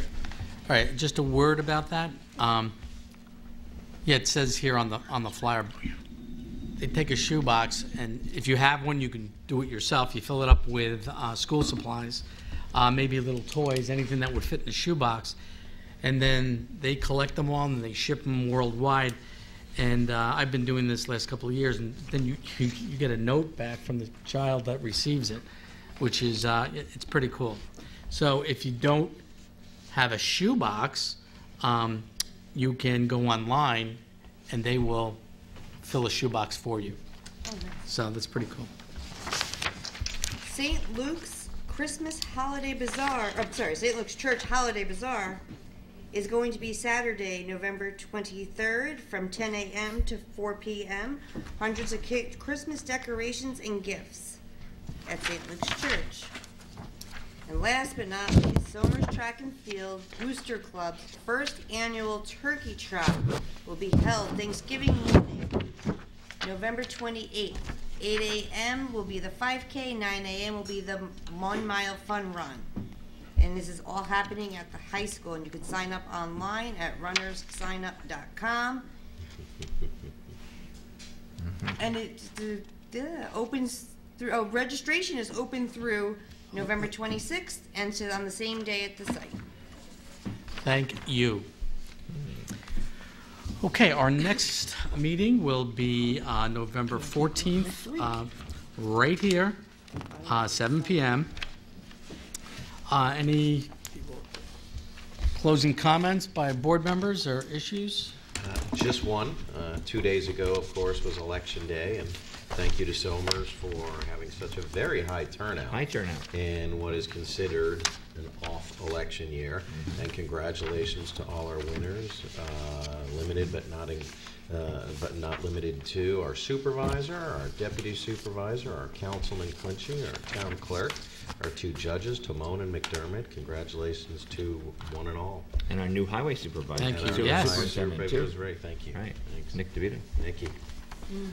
Yeah. Monday starts the high school basketball season. You ran too, right? Section 1 Also football noteworthy. playoffs this weekend. And basketball starts on Monday. Yeah. I don't know. I just. Okay, Someone told me. I'll entertain a motion to adjourn. Second. All in favor? Aye. So moved, and good night, Somers.